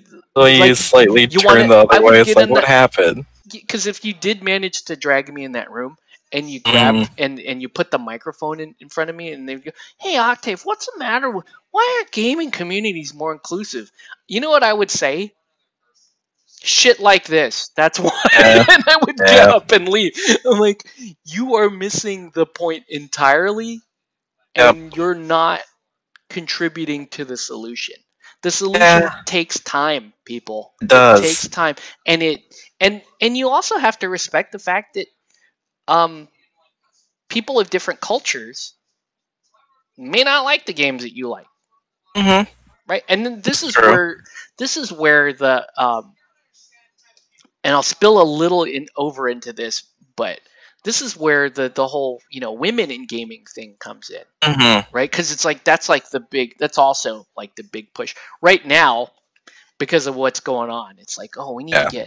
we need to get more people of color in gaming. Yeah. I'm like, We've always been yeah, like here. I It's would, just, you know. but I would say this to people that say that like you want to get more people of color in gaming. Um, I'm like, well, you got to start off with games that people like and part of the hobby that people like. You want to know like this is just my theory and I've had it for years. Um, what if you want to get specifically if you want to get more Asians into gaming because there's a fair bit of us that are Oh spilling yeah, into miniature gaming. If you really want to get Asians into gaming, make more anime themed games. it's Point true. blank, right? Just do that.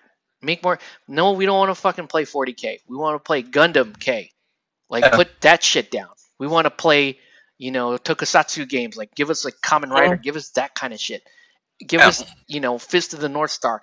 Like you could do stuff like that. That's like Hmm. one thing you could do if Yeah. you really wanted to do that. I think ideally the goal shouldn't be let's get more Asians into gaming. The goal should or more black people in the game. The goal should be let's just get more people into gaming. So Exactly. you gotta expand um, you got to expand the palette of what's available.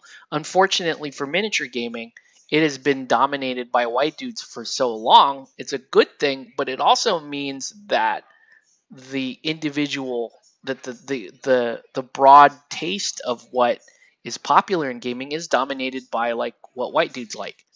Yeah. So and there's nothing wrong with that and No, it really you isn't. don't diminish it. This is the other mistake that a lot of these Yeah. industries do. It's like, oh, let's just replace the color of the superheroes because we're tired of white dudes reading our comic books.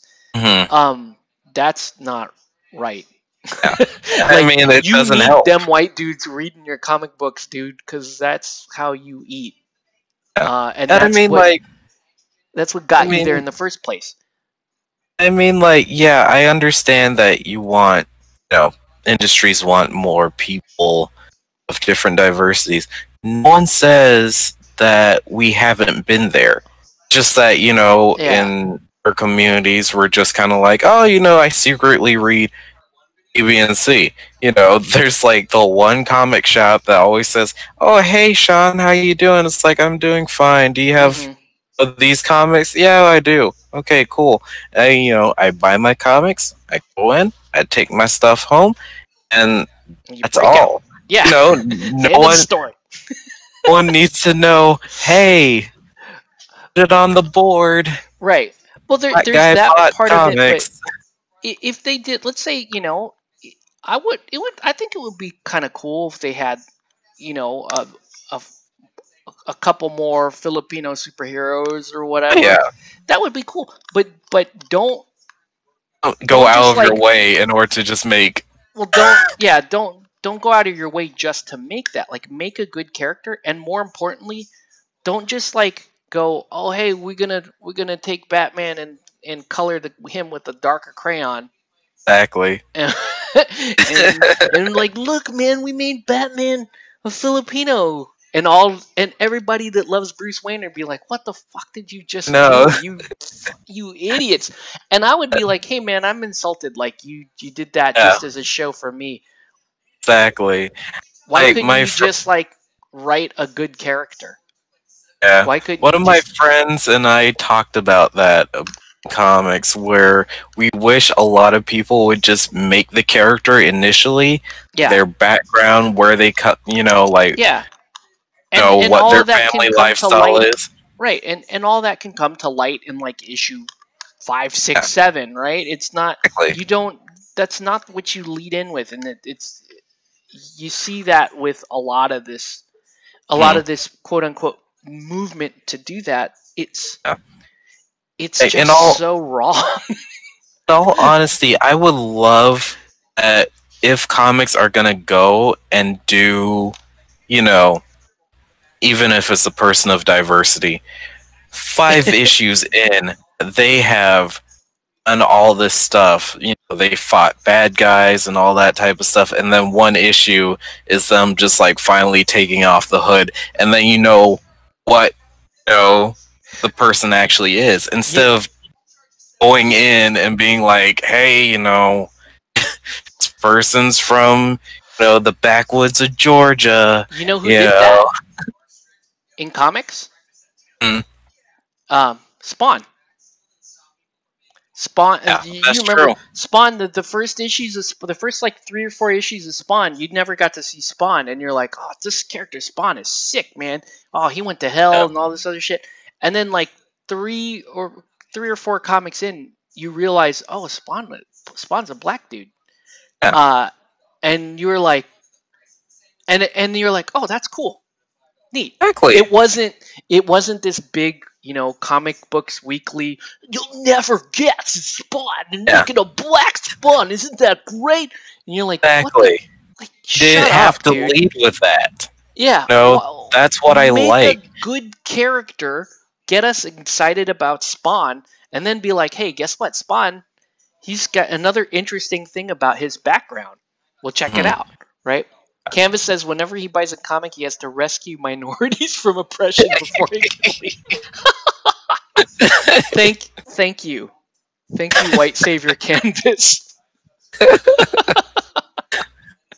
But yeah, Oh I mean, man. like, Spawn Yeah. definitely was one of the first comics where I picked it up and read through, some Did of you know it, and then Spawn was black when you first started reading Spawn? I didn't know. I Yeah. was like, oh, this character's cool, Yeah. he's doing all this stuff. He works kind of as like a Hellion type minion person, Hmm. but he's trying to be a better person and a hero, and I'm like, this guy's kind of cool. Yeah. Like, it's really weird that most of the characters I've liked are mostly alien based. Okay. It's weird because, like, I know a lot of people be like, Sean, why do you like Lobo? And I'm like, he's an alien, like the last of his species. Obviously this guy's going through the ringer on like identity crisis. Hmm. Even though that, yeah, he was the one that destroyed his own planet, but yet at the same time, I'm sure internally, it's like saying to himself, no, kind of sucks that I'm like the only one, but yet at the same time, I enjoy the fact that I'm the only He had one. I'm buyer's like, yeah. remorse after he killed his planet. That's But, funny. he's such a weird character, and, I go off of characters more than I go off of, what they look Yeah. like. It's not I like mean, you wake up in the morning and you're like, you know what? I really need a black hero. I'm gonna go to a exactly. you at least you're like, no, I want to read something interesting. Yeah. Cool. And, few times that even though that the person's like ethnicity and all that type of stuff Hmm. out of the gate, I was like, what, I don't mind this character. They're unique, they're different, they have different situations and scenarios that are going on in their lives was when they had Miss Marvel, which is Kamala Khan, Hmm. and Miles Morales. Those were the only two that I was like, it's fine. Well, No, Miles because Morales was really interesting because they just made a great yeah, character. Like they made because cool a really cool character, yeah, and they did so they did so in a way that was respectful of Peter Parker, and exactly. right. So there's definitely like success stories where they were Yeah, been able to do that.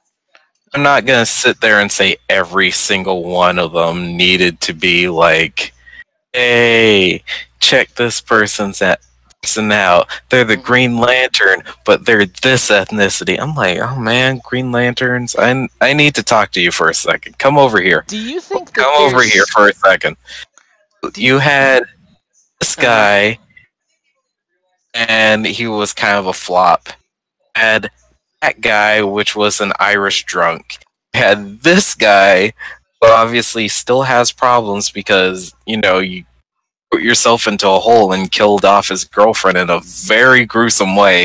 And all of a sudden, you're gonna have Jon Stewart fix everything. I'm like, okay, mind you, Jon Stewart is great.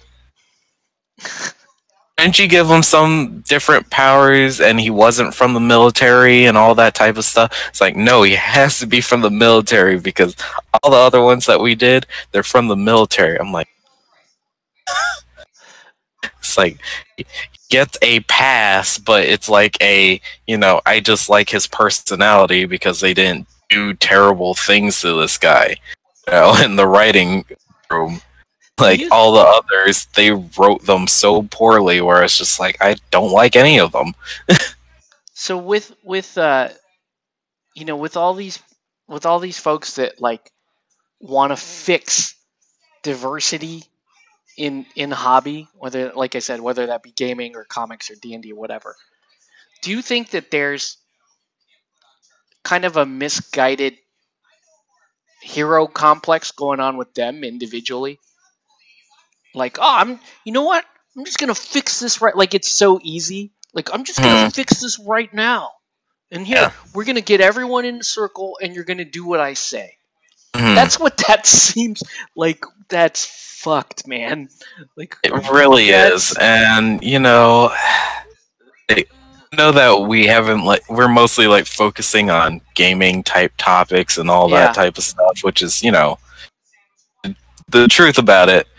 I think like the first time that I had actually gone to Anime Expo and cosplaying, Uh huh. that was like one of the weirdest things ever in my entire life because I think when I first went, and I think my wife can attest to this, I was like one of maybe two or three black people during that year at Yeah. Anime Expo.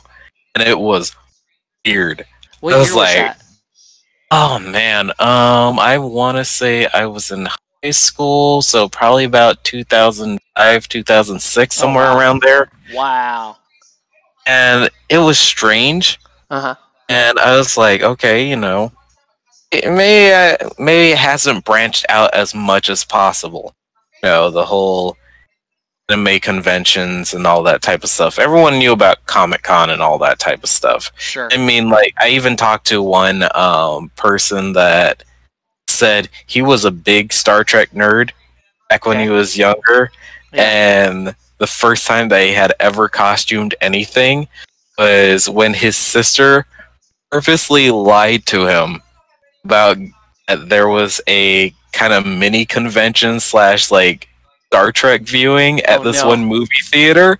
So he made this costume and all this type of stuff. Mind you, this man's this man was African American and he Oh made no. this costume and everything and went to this movie theater thinking, okay, cool. And then in order to find out that his sister basically pulled a huge prank on him, I'm like, God Oh. damn, man.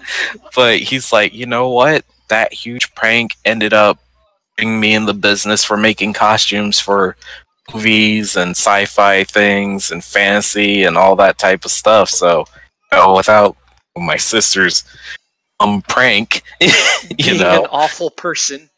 You he were able wouldn't to turn have that gone in. into like what he wanted to do later on down the line. That's actually a pretty dope story. Yeah. I like that. I mean, like, actually getting to talk to him as a person, it was kind of like really impressive. So in the case of my situation of Anime Expo, I was like dressed as, I think Naruto was the new hotness at the time, Yeah. fresh out the gate.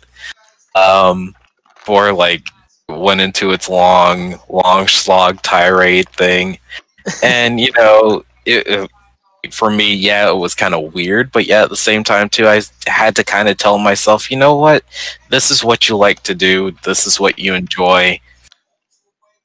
So what, you know? Mm-hmm. And you know, people complimented me on like my costume and all that type of stuff, and this was like before the huge costume cosplay war type stuff where everyone's one-upmanship became like top tier. Yeah. I think the entire costume was like made out of cloth. No, Yes. just straight up Hey, it was cloth. way more comfortable. And like, of course, you know, you had the few people where, you know, parents, you know, own like a steel mill and they're able to make chainmail, or, you know, parents used to do Ren Fair type stuff, so they have like these Did you swords have and all that anybody type of come stuff. up to you and go, Naruto isn't black? Did you ever have anybody do that? I didn't have that problem. That's why I'm so like bewildered by how outwardly like particular people are becoming, of like people Yeah, that it's are dressed up as kind of a Harley bad Quinn, precedent, right? or Yeah. you know, Spider-Man, like the original Spider-Man. Or it's like, why are you guys being picky about this? Like the latest thing someone had like brought to my attention was Starfire. I'm like, Yeah. okay, so why is there a problem with Starfire? It's like, well, no, we're protecting Starfire because, you know, since she's in the Titans. I was like, wait, are you talking about the live action Titans thing? It's like, yeah, you know, Hmm. she, she's, you know, classified as African American. I'm like, she's an alien. She's an alien. Her skin is orange, dude. Orange. Like, there are no people on this planet that are orange unless they sit there and get a suntan for like 24 hours straight. Yeah. Like, And what is going that on whole here? Starfire thing was like, you know, that actress was a pretty dope actress. Yeah, she is. The problem we had, or look, I say we, because I don't really have a horse in this game, in this race. But One does. the problem, I think the problem that at least as I saw it was that her costume looked like trash. Exactly. Like, just fix her. It's not about her skin. Just fix the freaking costume. No, it's like great actress. And instead of, Costume you know, was weird. actually listening to that, they decided, let's just make it a race thing, like, immediately. You're like, wait, just fix her costume. It has nothing to do with her. Just, yeah. Mind you, there was a cosplayer, like probably within like 2 months of like when they initially showed that, Uh-huh. that came out, same race, Yeah. different costuming, and I was like, that's the costume that I want. Yeah. No, I think I saw that picture. I think I know what you're talking about. Yeah. Yeah. I mean, it was so weird how when initially you had people that came and wanted to do cosplay, because a lot of the cosplay community also needs to kind of start, you know, being a lot more accepting of things, because you don't directly look like the character doesn't mean rag on people so hard that they decide to quit cosplay altogether, or you know, start feeling like the whole world's out to get them. Yeah. If they like a costume, it's fine. No, Isn't that the central point of cosplay? it's self-expression. That you know, it doesn't, you are just paying tribute to a character, and Exactly. it doesn't matter. And in fact, it's kind of like karaoke. It would be like telling somebody that they couldn't, you know, they couldn't perform a rap song because they're not black. Exactly. You can't do that. Sir Mix-a-Lot is black because every white dude sings "Baby Got Back." on You got karaoke. Max, a fun song. Bro, I I'm don't totally care gonna sing Baby Got who Back. you are. Me and my wife, we sing Push It. That's our favorite. Exactly. That's our favorite song to sing on Exactly. karaoke. But like, I mean, like, I have to agree. Your metaphor is correct. It's like telling someone, "Hey, you can't sing a country song because you're not." It's like, what yeah, the? you're not white. You can't sing Garth Brooks up there. Meanwhile, there's like some guy that's in China that loves Garth Brooks, Yeah. that's singing the living daylights out of it, and you're gonna tell him, But yeah, "Hey, cosplay is literally karaoke for for fans. exactly." You're but it's we'll call it full body emulation, right? It really is. Cosplay is Yeah. full body emulation for fans. It should not matter what body you start with.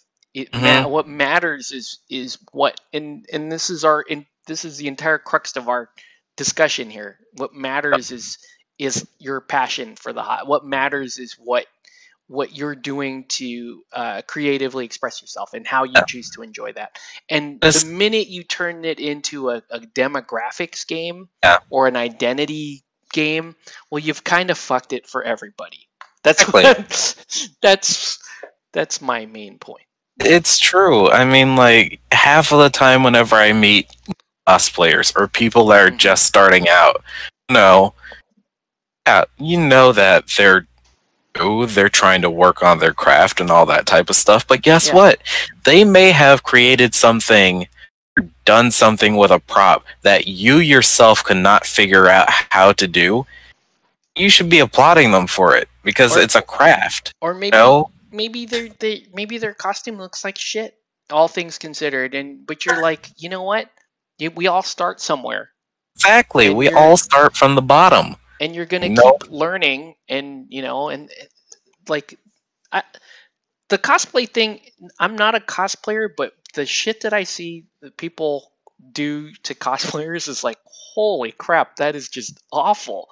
And uh, it was a. I remember when cosplay was not a popular thing, and people would just wear bits and pieces of the costume Yeah. of a character that they liked, and then when No, it started Spider-Man to shirt become and jeans. when it started to become a real hobby, Mhm. the normal thing was, okay, that's a little weird, but sure, right? A lot of people, the mainstream was like, yeah, it's a little weird, but sure.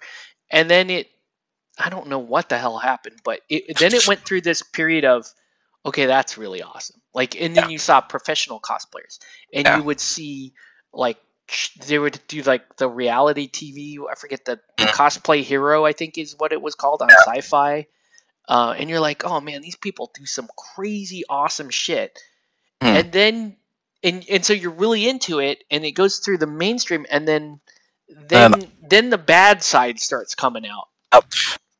Or it turns into a competition. People are putting each other down on social media. Oh, so and so stole my idea in order to make Iron Man costume. I'm like, what? All of us are rich and have daddy's allowances. Some of us have to make things out of cardboard. Guess Yeah. what? Some of the people that make the stuff out of cardboard, like, wait, how did you make this thing? Because it looks exactly like the armor. So here's so Canvas says, and I think this is a half serious question. It's he says, how long until cosplay is trans appropriation because you're changing from one thing to another? So the interesting thing about my take on it is, from what I understand, because I'm trying to learn the rules. I'm just trying to learn the rules. From what I understand, is you have to follow the what was it? What's it called? Uh, the oppression. Impression stick. The progressive stack. That's what it's called. You have to follow the progressive stack. You cannot cosplay, and these rules are stupid, I should point out. But you cannot cosplay somebody who is below you on the progressive stack. Okay, so in other words, a white person cannot cosplay a black character. A straight person cannot cosplay a gay person. A cis person cannot cosplay a trans character. That's, from what I understand, those are the rules. You can cosplay up the progressive stack. You can't cosplay down the progressive stack, which is really absolute weird bullshit, right? Yep. Like I said, using that same metaphor for karaoke, you can't sing songs that the black people perform if you're white. You can't sing songs that gay people perform if you're straight. That would be so stupid, and it defeats the entire point of karaoke, and again, by extension, cosplay. Mm. So, but yeah, I know you're half joking there, Canvas, but that's, yeah, like that's Yeah. that's an actual thing. You can't cosplay down the progressive stack, which is, that's shit, man. Like if there's a character you really like, Mhm. but they're, maybe you like them because of that. You're like, Yeah. dude, like maybe you're a white guy that's like you're real super built, and you have like curly hair, like maybe you got like the Jufro or whatever, and you're like, you know what, I'm gonna cosplay. Then this would be just completely hated. Like this guy would, I don't know, they would beat him up. People would beat him in the streets. But like, what if he's like, I'm gonna be Nick Cage, right? I'm just gonna be, because I'm kind of built like him, and he's like my favorite character. Like that. I know what's the funny thing? Yeah. I've actually seen someone cosplay Luke Cage. You saw what? I've actually seen someone cosplay Luke Cage. You seen like a white dude cosplay Luke Cage? Yeah. How was that received? I was like, rightfully so. You know? Like, yo, man, you like Luke Cage? That's cool. You like Luke Cage? I'm not gonna get mad at you for that. That's stupid if you're gonna get mad at a man that likes. Maybe he grew up in the same environment that Luke Cage grew up in, and he, is like, right. Yeah, I can totally understand this character. Right. Like, I'm not gonna tell him no. What really gets confusing is now. So take those quote unquote quote rules, and let's pretend like, what if you cosplayed an anime character? That's confusing as fuck, right? Because are you cosplaying a white character? Are you cosplaying a Japanese? Or is it cultural? What is it? Is it cultural appropriation? Because you're right. What if you cosplay as, let's say, Goku? Yeah. And you're like, Goku's name is Japanese, but the dude is a straight up alien. Yeah, exactly. And all of his features are white. That's why I always throw at people. It's like, he's an alien. They should be able to just be like, okay. Right? Like, what if you? I don't understand. If you're let's say you're a white, you're a blonde kid, and you cosplay as Naruto. Well, you look like Naruto, but somebody could point out, oh, wait, Naruto's Japanese though, because his name is Naruto, and he was made by Japanese people. So these rules are stupid, and they come apart when you apply any level of logic to them. It's really true, because the point is, you just enjoy. For God's sake, you want to be more inclusive of people in these spaces. Shut the fuck up with this stuff. Just make sure that it's fun and enjoyable, and it's welcoming, and that people get away from this garbage that you intend to drag into an otherwise wonderful thing. Yeah, I mean, if you like hobbies and things, and it really should not stop you from pursuing what you want to pursue. Yeah, for sure. It's just one of those deals where, like, there are times where stuff will get muddled. I'm not gonna tell people, hey, things are gonna be easy in order to just like trudge through, because there are certain things where it's like, well, depending on if you've been in the culture, do you understand like the meanings behind some of the stuff? If it's like, cosplay world and comic book world and tabletop gaming world, I'm not gonna stop you. Is there such thing as disrespectful cosplay? I I don't know. I don't mean, know the answer to that. I'm asking you. Like I don't know. I mean, like we've only done like the ones where I know they're kind of like, ooh, I don't know if you really should have done that, which usually goes all the way back to vaudeville. Here's okay. So you're talking like blackface, that kind of stuff. Yeah. So if somebody just came out and did blatant blackface, that would Yeah. be yes. I'm gonna agree. Yeah, that's super bad. That's like one of the few cases where I'm just like, Or if somebody, let's say somebody was playing into an awful like a negative racial stereotype, mhm. right? Let's say Yeah. like this is just me again, controversial opinion. We just said, yeah, if a white dude wanted to cosplay Luke Cage, we would be totally cool with it, right?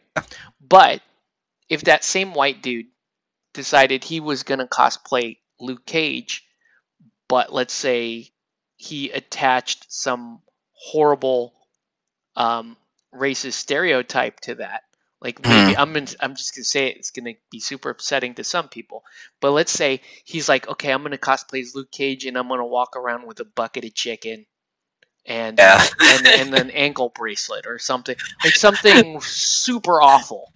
Then Right? I have to be like, Then you're like, yeah, you need to get the fuck out of here because that is, Hey, yeah. I'm just gonna try to save you some trouble from like other people.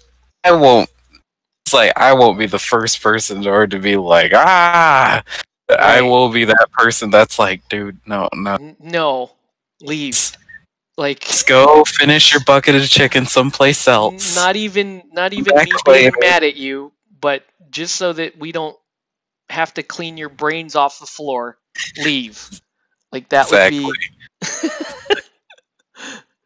But yeah, so yeah, there's a line there, but I mean, I there don't are think. lines. Yeah. It's just that I think a lot of the times whenever people go into like these warring situations where there's different lines of like culturally being disrespectful and then like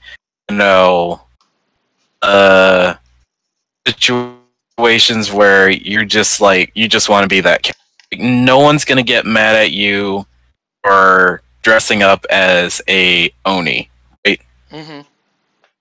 Someone might get mad at you if you decide to bring like the Shinto religion into it. Oh, for sure. If you're disrespectful of that, yeah, for sure. Yeah. See, Canvas wants chicken. Me too, dude. I did go to Popeyes today, man. That's what I was gonna say. Popeyes is like at least tomorrow. I was having a bad. I was having a bad morning this morning, and lunch rolls around, and I'm like, you know what?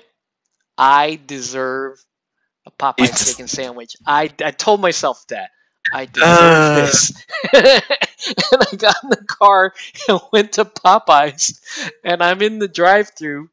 Right, I'm in the drive-through line, and I see this Filipino dude walking past the car, and I roll the window down, and I'm like, "No chicken for you, Jose."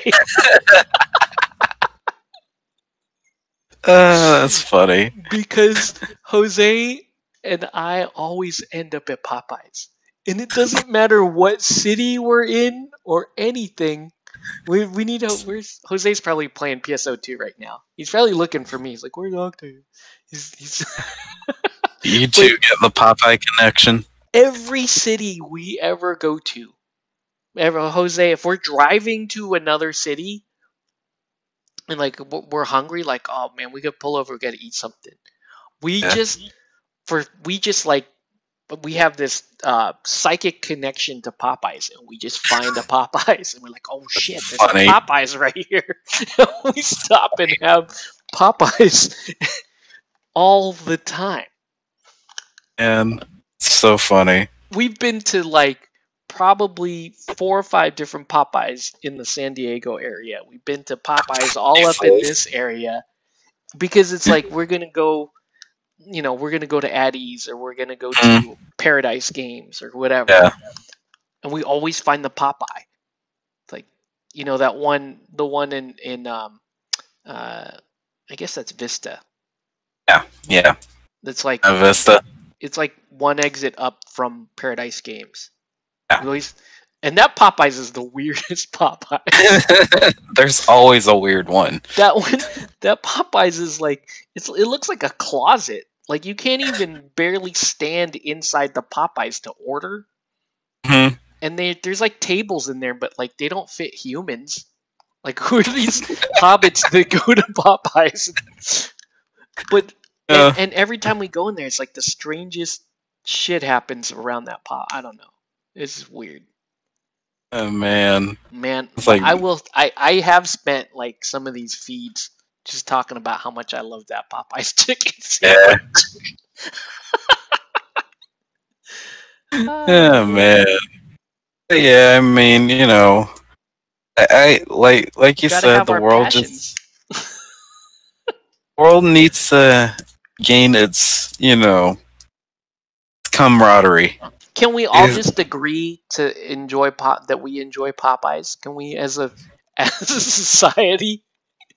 I know that there's going to be one person that's going to be listening to this like, no, man, it's about them 11 herbs and spices. I need my KFC. Dude, KFC is the consolation prize. I'm going to say it is. It's when you can't. Damn. There's a KFC's up here, like closer. Up here, the KFC is closer to me than the Popeyes. And when we were like, oh man, I want chicken. I'm talking with my kids, my wife and my kids. I'm like, wow, I want chicken. I'm like, can I drive to Popeyes? And my wife is like, no, it's too far. And you gotta wait in that line. Can we just get chicken somewhere? I'm like, all right, fine. I'll go to KFC. And it's like sad. It's like we gave up on our dream. It's like the booty prize for you. Yeah, it was the consolation prize.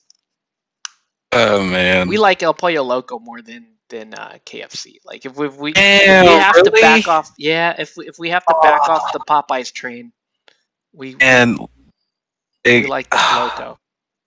Oh no, maybe El Pollo Loco's gotten better over the years because I used to be like, Pollo Loco was okay in my standards back in like the 90s. Trash.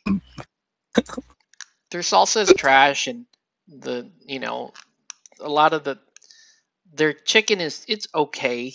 It's but I don't know. I like their little salad thing, and I don't know. Like at the end of the day, I just like chicken, like straight up.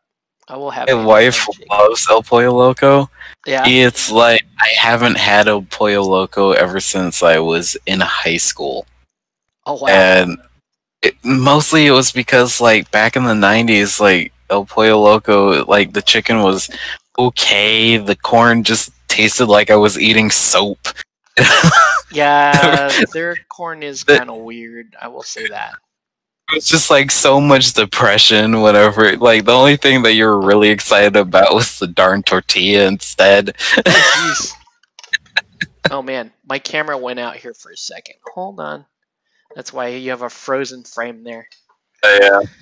I'm gonna swap batteries real quick. That means that's my cue that we're not going much longer. Most likely. But let's see. Yeah. Yeah, I mean, in the long we just got to the good part, which is discussing chicken, which is my favorite thing to discuss. Yeah, I mean, in the long and short of it, I'm just hoping that, like, things kind of get back to normal, or at least as normal can be, so to speak. Yeah. No. For the most part, I'm just missing actually being able to hang out with people and all that. Yeah, we're gonna get in a game soon, man. We gotta. Just the communities and the world just need to, take a step back and realize that each individual is like a different person versus like lumping everyone into like a giant pot and being like, these people, those people, it's like, no. It's like, understand that, yes, had happened was bad. We need to learn from it. It's what we can do as people. Actually try to be a union of people that are able to get along and coexist. You know? Yeah. Like, it's bad enough that a person like me who isn't into, as the 80s would like to call it drug, sex, violence, you know? And it's like, I just want to live a nice, simple life where, I don't have to be checking my side and, Sure. figuring out, who's coming to get me and all that type of stuff. Like, Yeah.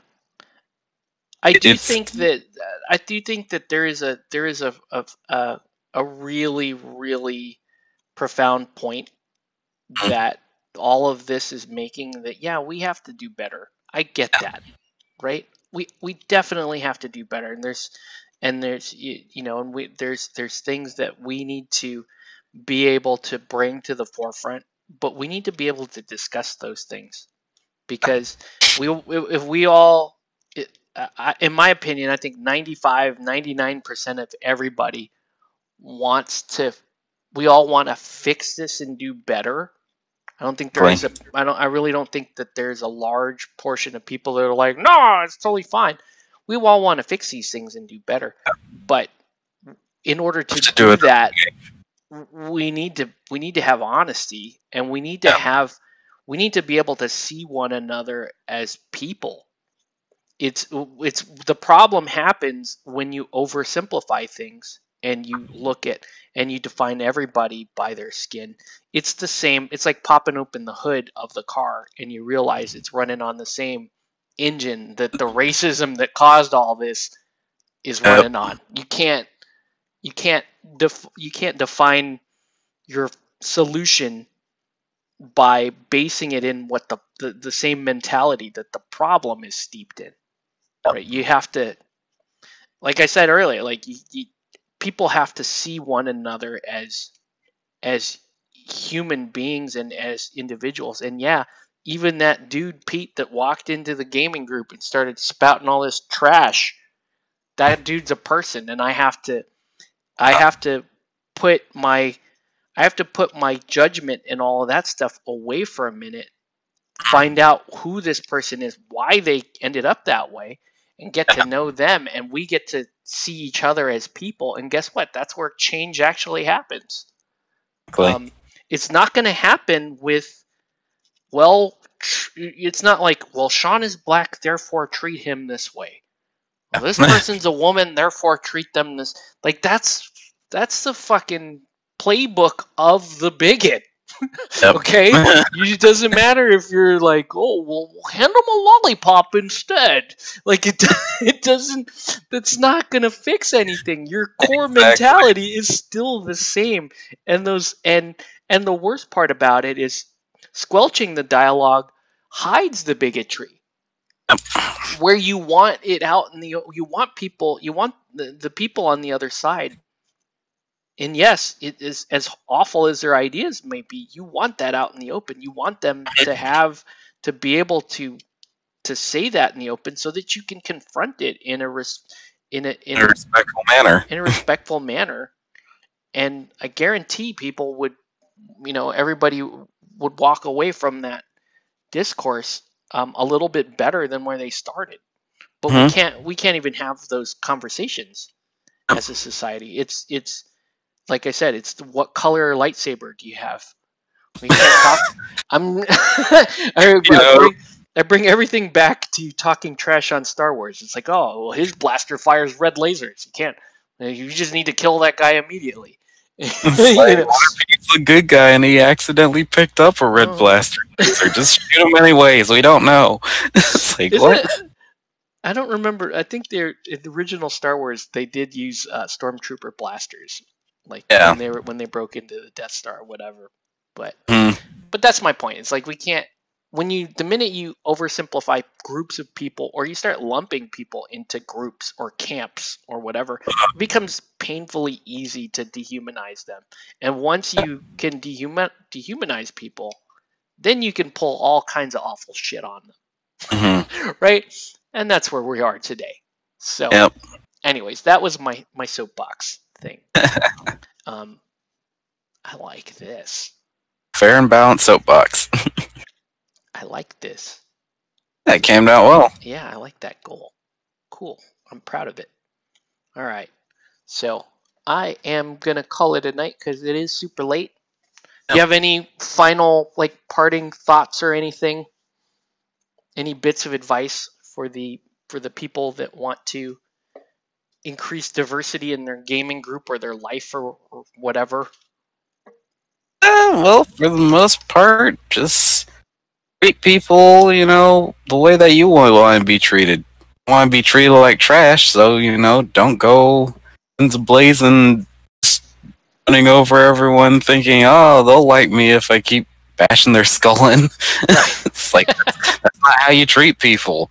They've want to make friends in gaming communities, you just talk to them about just basic gaming stuff, Yeah. Doesn't have to be an upfront type situation, just having general chats while, you're in a gaming store is always a great start.